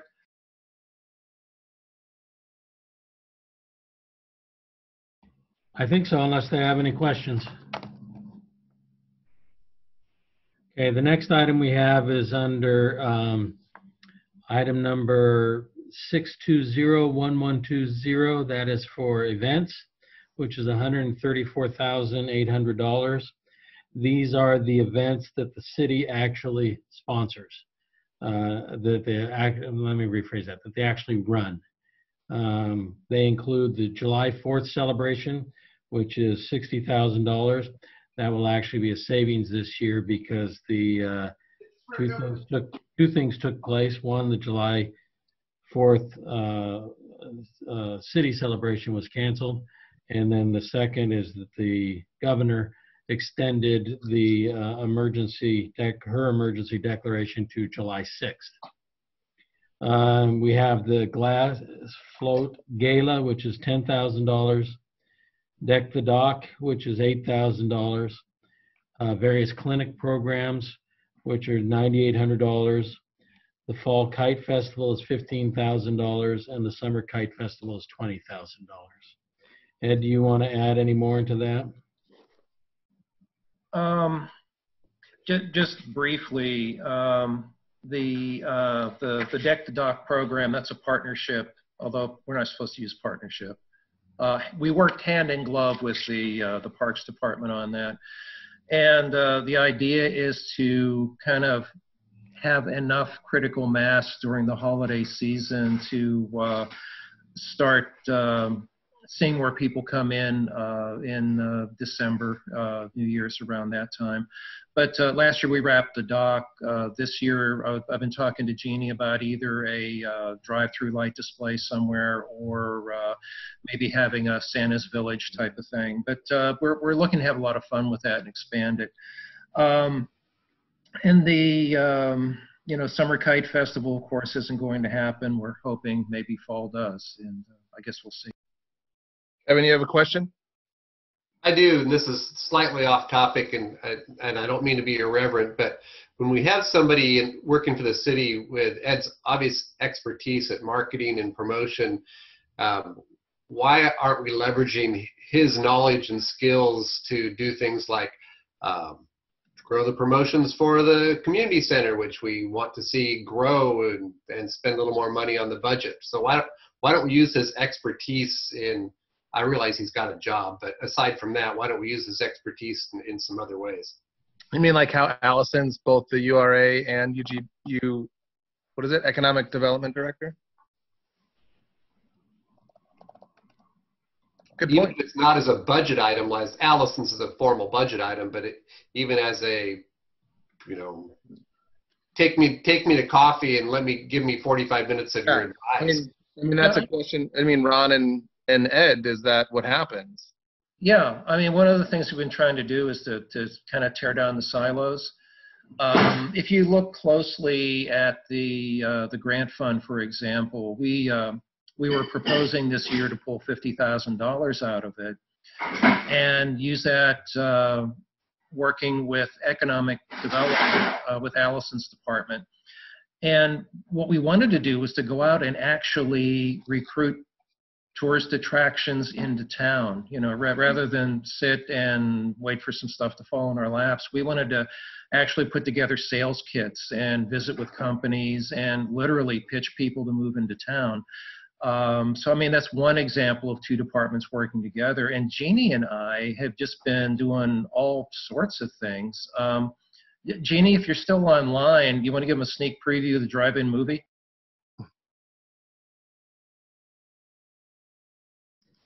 I think Jeannie signed off, Ed. Oh, Jeannie signed off. Anyway, we're going to be working with Jeannie, for example.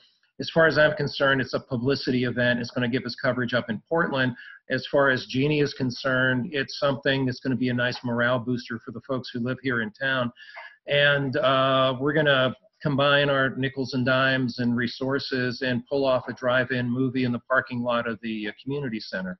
Yes. So in answer to your question, yeah, we're doing it already. Maybe not as much as we should, but a lot of the stuff I've been feeding up to the PR firm has come from Jeannie's department. It's come from the library. It's come from other things in town. We're all bits and pieces of the same thing, and the product that Lincoln City offers guests, and it includes the library and the community center and everything. Right. Absolutely. Wonderful. Thank you, Kevin. Thank you, Ed. That's one of the reasons we don't use the term partnership anymore, because they are city activities. They're not a partnership between departments. They're city activities, and it just becomes a matter of how they're worked together. Okay, on item. Sorry, Ron. Kevin, do you have another question? Sorry, forgot to take my hand down. Thanks. I'm sorry, Ron. Thank you. On item number 6203022, which is the grant that we give out to different organizations that do their own tourism promotion. The big difference in that is that we have dropped that back down to more historical levels of $150,000 instead of $200,000. And then on item number 6205002, that's your marketing and promotion budget. Ed, why don't you explain that? Yeah, the first one there, it mentions restaurant weeks and that type of thing. That illustrates how we're making a lot of big changes over in the Culinary Center. Traditionally, we had that as basically a cooking school, and we'd talk to people a dozen at a time for a hands-on course, or 24 at a time for a demo. We're pushing really hard to convert that function into the marketing arm of the restaurant community of Lincoln City. And last year we did a pilot program. It's called Mac and C's, where we featured macaroni and cheese dishes all up and down Lincoln City in kind of a restaurant week format, and it worked. The restaurants loved it. It brought people in. They got traffic. People discovered restaurants we didn't know that we had in town. So this year, especially with us hiring an events person to fill an empty slot we've had for a while, one of the things we wanted to do was to develop more of those restaurant week type things and come up with programs that drive people right in the door into the restaurants and deliver business right at their place of business. But anyway, that's what that $20,000 was earmarked for. Advertising and Promotion Opportunity Fund, that's when we come across a smoking hot deal. It's nice to have a little money in our back pocket to take care of it. For example, up in Portland, one of the great big banners they put on the sides of buildings up there, somebody bought it, then decided not to do it, and the outdoor company said, look, we like your creative, just give us enough money to print the vinyl and we'll put this up for free. You know, that's the type of thing we like to use that particular fund for. And then marketing agency of record, that's a very funny way of saying paid media, traditional advertising. That 380 is the money we use to buy television and billboards and magazine ads and that type of thing.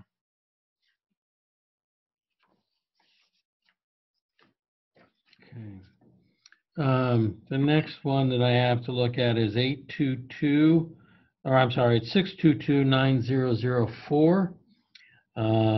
Promotional supplies. The point that I wanted to just emphasize on that is that $66,000 of that comes from our Finders Keepers and the purchase of the floats. And we talk an awful lot about volunteers and things like that, and we've had some tremendous success with the library and some of our recreation programs. But this is another one of those where this program could not succeed were it not for the volunteers, who are the best kept secret as to who they are. They are our float ferries. And as far as I know, there's only one person in the city who knows who all the float ferries are. And that's not me, and I don't think that's Ed either.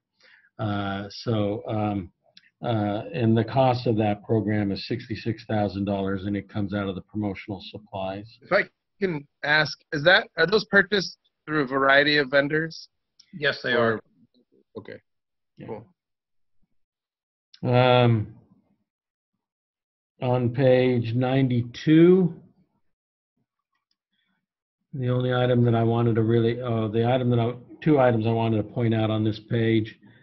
The first is the only capital item we have is for some redoing and repairing the floor up in the culinary center, which is $36,000. And then also note that the ending contingency or ending fund balance will be less. It will be somewhere around $1,161,000 because the beginning fund balance is less. And that accounts for the economic aid package that the City Council just approved.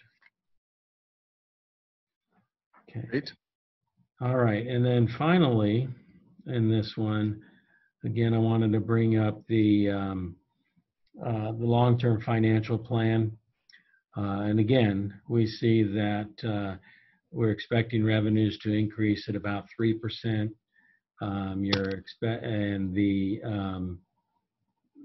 Which is the item number 1 that's highlighted. Item number 2, you can see that the percentage increase of the operating expenses is higher than the revenue projections. And then most significantly, items number 4, 5, and 6. The downside of this is that you'll see continued use of the fund balance. With the loss of the revenues from the economic aid package, you'd actually see in 2024 where it would fall in by $500,000 in the red. So again, I have to say that while our budget is a good one, it's a conservative one, our staff does a very, very good job of coming in under budget. Debbie and Scott have been very conservative on their revenue projections so that it comes out looking pretty good. You can see that there are some long-term issues that we have to address, and those we will continue to work on. Mr. Chair, that finishes Explore Lincoln City. All right. Well, let's see. Oh, I'm sorry. One more. Economic development. Page 94. Yeah.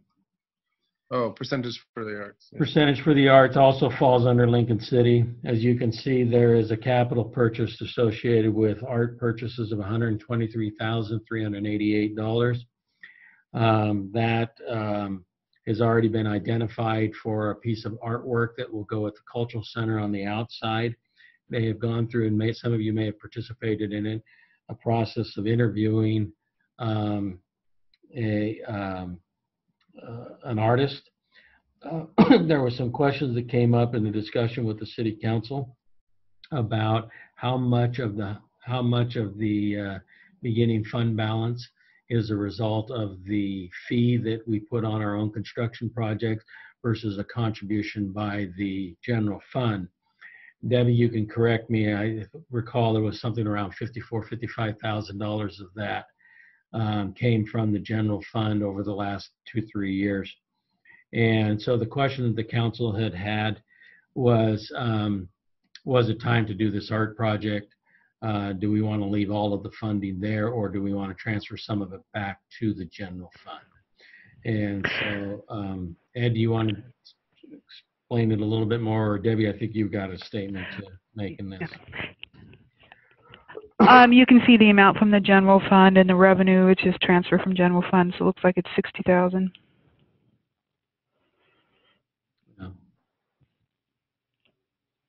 But yeah, it could be transferred back to the general fund if you wanted. Ed, do you want to go into any information about the R itself? I'm sorry. I think one of those transfers was part of the wanting some. Oh, what did it have to do with? It had to do with the PD building. There was a specific transfer made for that. I think that was the 10,000.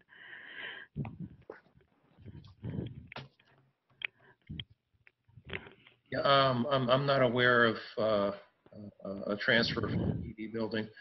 The project is meant to be something that creates an iconic piece for Lincoln City. This came on the heels of the Public Arts Master Plan that was reviewed and approved by City Council, and we're looking to create something that would be dramatic enough to make someone want to pull off 101 to check it out. We want it to be interactive. We want it to be a gathering place. We wanted to say something very positive about our town and relate back to its history. We had, I think it was 18 different artists reply to the RFQ when it went out. That was winnowed down after looking at the written submissions to 5 artists, and they were brought into town and interviewed, and the evaluation by the Arts Committee, the Meet the Artist session we had at City Hall, and then the online presentations and online voting all pointed to the same guy. It's Pete, and why am I blanking on his last name? He's the guy that did the interactive piece that's in front of Powell's Market up in Portland, where you can, Pete Beeman, where you can push on it and things move around and whatnot. He does some amazing engineering, and everything he does will have a crank or a wheel or something that will make the sculpture move around. You know, I think we were lucky to get the world-class artists that we did to pay attention to Lincoln City. I was really excited when Pete was chosen. That said, we're in very interesting times right now, where we're probably going to be seeing things like the visitor center pushed off for a long time. And I don't know if we're going to see a pause on this one or not. If we do, I'm hoping it's a pause and we can eventually move forward with it. Thank you. Okay, that does it for for Explore Lincoln City. Wonderful. Thank you, Ron. Kevin, you have a question? Yeah, visitor center. I'm not a part of the city council, so the only time I get a chance to talk about it is this once a year when we're doing this. So what's the status since I thought last year that we were going to see something happening, and now it's a year later and we haven't seen anything happening. Well, what you're witnessing is city government talking to state government, who's talking. There you go. What we need to do is to gain control of D River Wayside and have it go from being a state park to a city park. And there's also some federal, Ron, what's the term?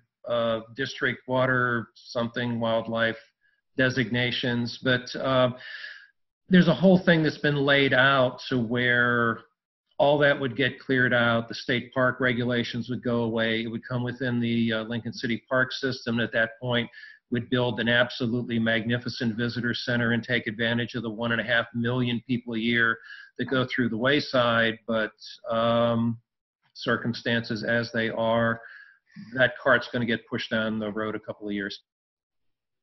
Thanks. Casper? Yeah, before we leave for the evening, Yes.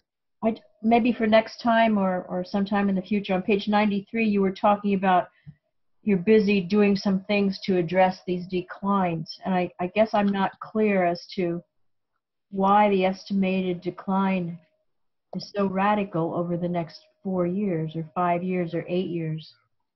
To the $500,000 in the red? Yeah. Yeah. The primary reason for that decline is the biggest jump in that is because of the economic aid package. Okay. I thought this was all put together before we did that. Yeah.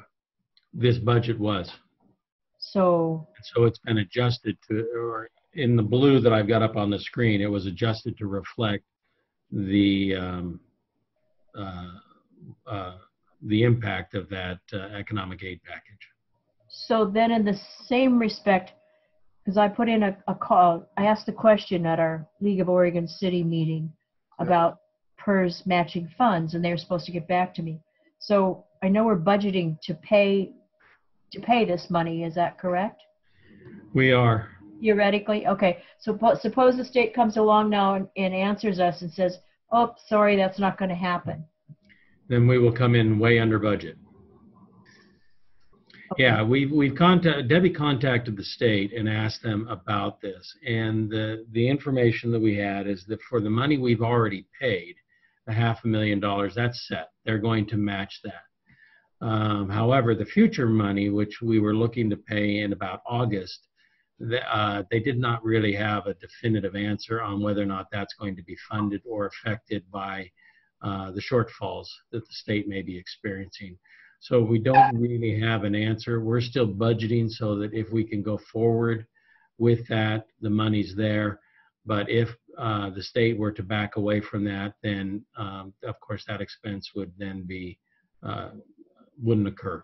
Well, there's a possibility of a plus $1.5 million, where we would still go through regardless of their matching. That would be. Go ahead, Debbie. If they don't match, I would certainly want to bring it back to council, because that's a really big reason to do this, because that's a lot of money. The other thing is, once we pay the money, and we had told them that we would pay it in August. Once we pay the money and they do the match and put it into FERS fund, then regardless of what the state does, they can't take it back. So as long as they don't take it before August, we should be okay. Mm-hmm. So say that again. As long as they don't take it back. When we send them. So if they haven't said we're going to cancel this program by August, and we send them the 1.5 million, and they do the match and put it into the PERS side account, then it's out of the state's hand. Okay. So and they can't touch it anymore. We will know before August whether or not they will match the maximum money. And if they don't, then we, the city, still have the opportunity to say, hey, wait a second, maybe 1.5 isn't what we want to do. Yeah. Okay. Can we send the 1.5 before August? You know, we probably could. I could probably send it 1st of July. But yeah, and maybe that's a good idea. First, yeah, and then July 15th they say no, we're not going to match it, and we've just sent 1.5 without it being matched, right? No, because once they get our money, they'll match it and turn it over to PERS. But I would, before I actually send it to them, I'll call them and say, so the match is still on, and we'll get it, right? Yeah. I'll get that in writing before I actually send it. Because I'd be mad if I sent them out money and they didn't give me my $500,000. We'd be very mad. Yeah. Susan? Yeah, we'd all be mad. Sorry. Yes, Susan. I have one quick question before we go. On the memo that Ron sent prior to this meeting, on the franchise fees, it says that the Charter Spectrum franchise expired 11/26/208. What's the missing digit? Let me find it here. And then Northwest Natural says franchise expired in 2016. Yes, that's one we need to move forward with. We found when we did the charter franchise that your franchise continues even though it hasn't been renewed, but it's one we need to deal with. And then franchise expiration is 2028. 28, thank you. Thank you. All right. Anything else, guys? Any other? Do we have to hold a open public hearing or anything? Let me check real quick. I checked just a few minutes ago and there was not any. There are no public comments. Okay. We need to Okay. Do I have to do anything else? No, sir. No. All right. Well, thank you all for participating today. I really appreciate it. And we will see you at the next meeting. When is that, Ron? Yeah. Gabby, do you remember the date? It's 2 weeks from now. And you want to start at 5 again? Yeah. Well, I'm let's assuming? ask if everybody is okay with 5 o'clock again. Yeah. Yeah. That would be Monday, May the 18th, 2 weeks. Right. Well, that will be great. I don't see any nays, so I'll see you guys in 2 weeks, 5 o'clock. Thank you all very much. Have a great night. This meeting is adjourned. Bye. Thank you. Bye. Bye.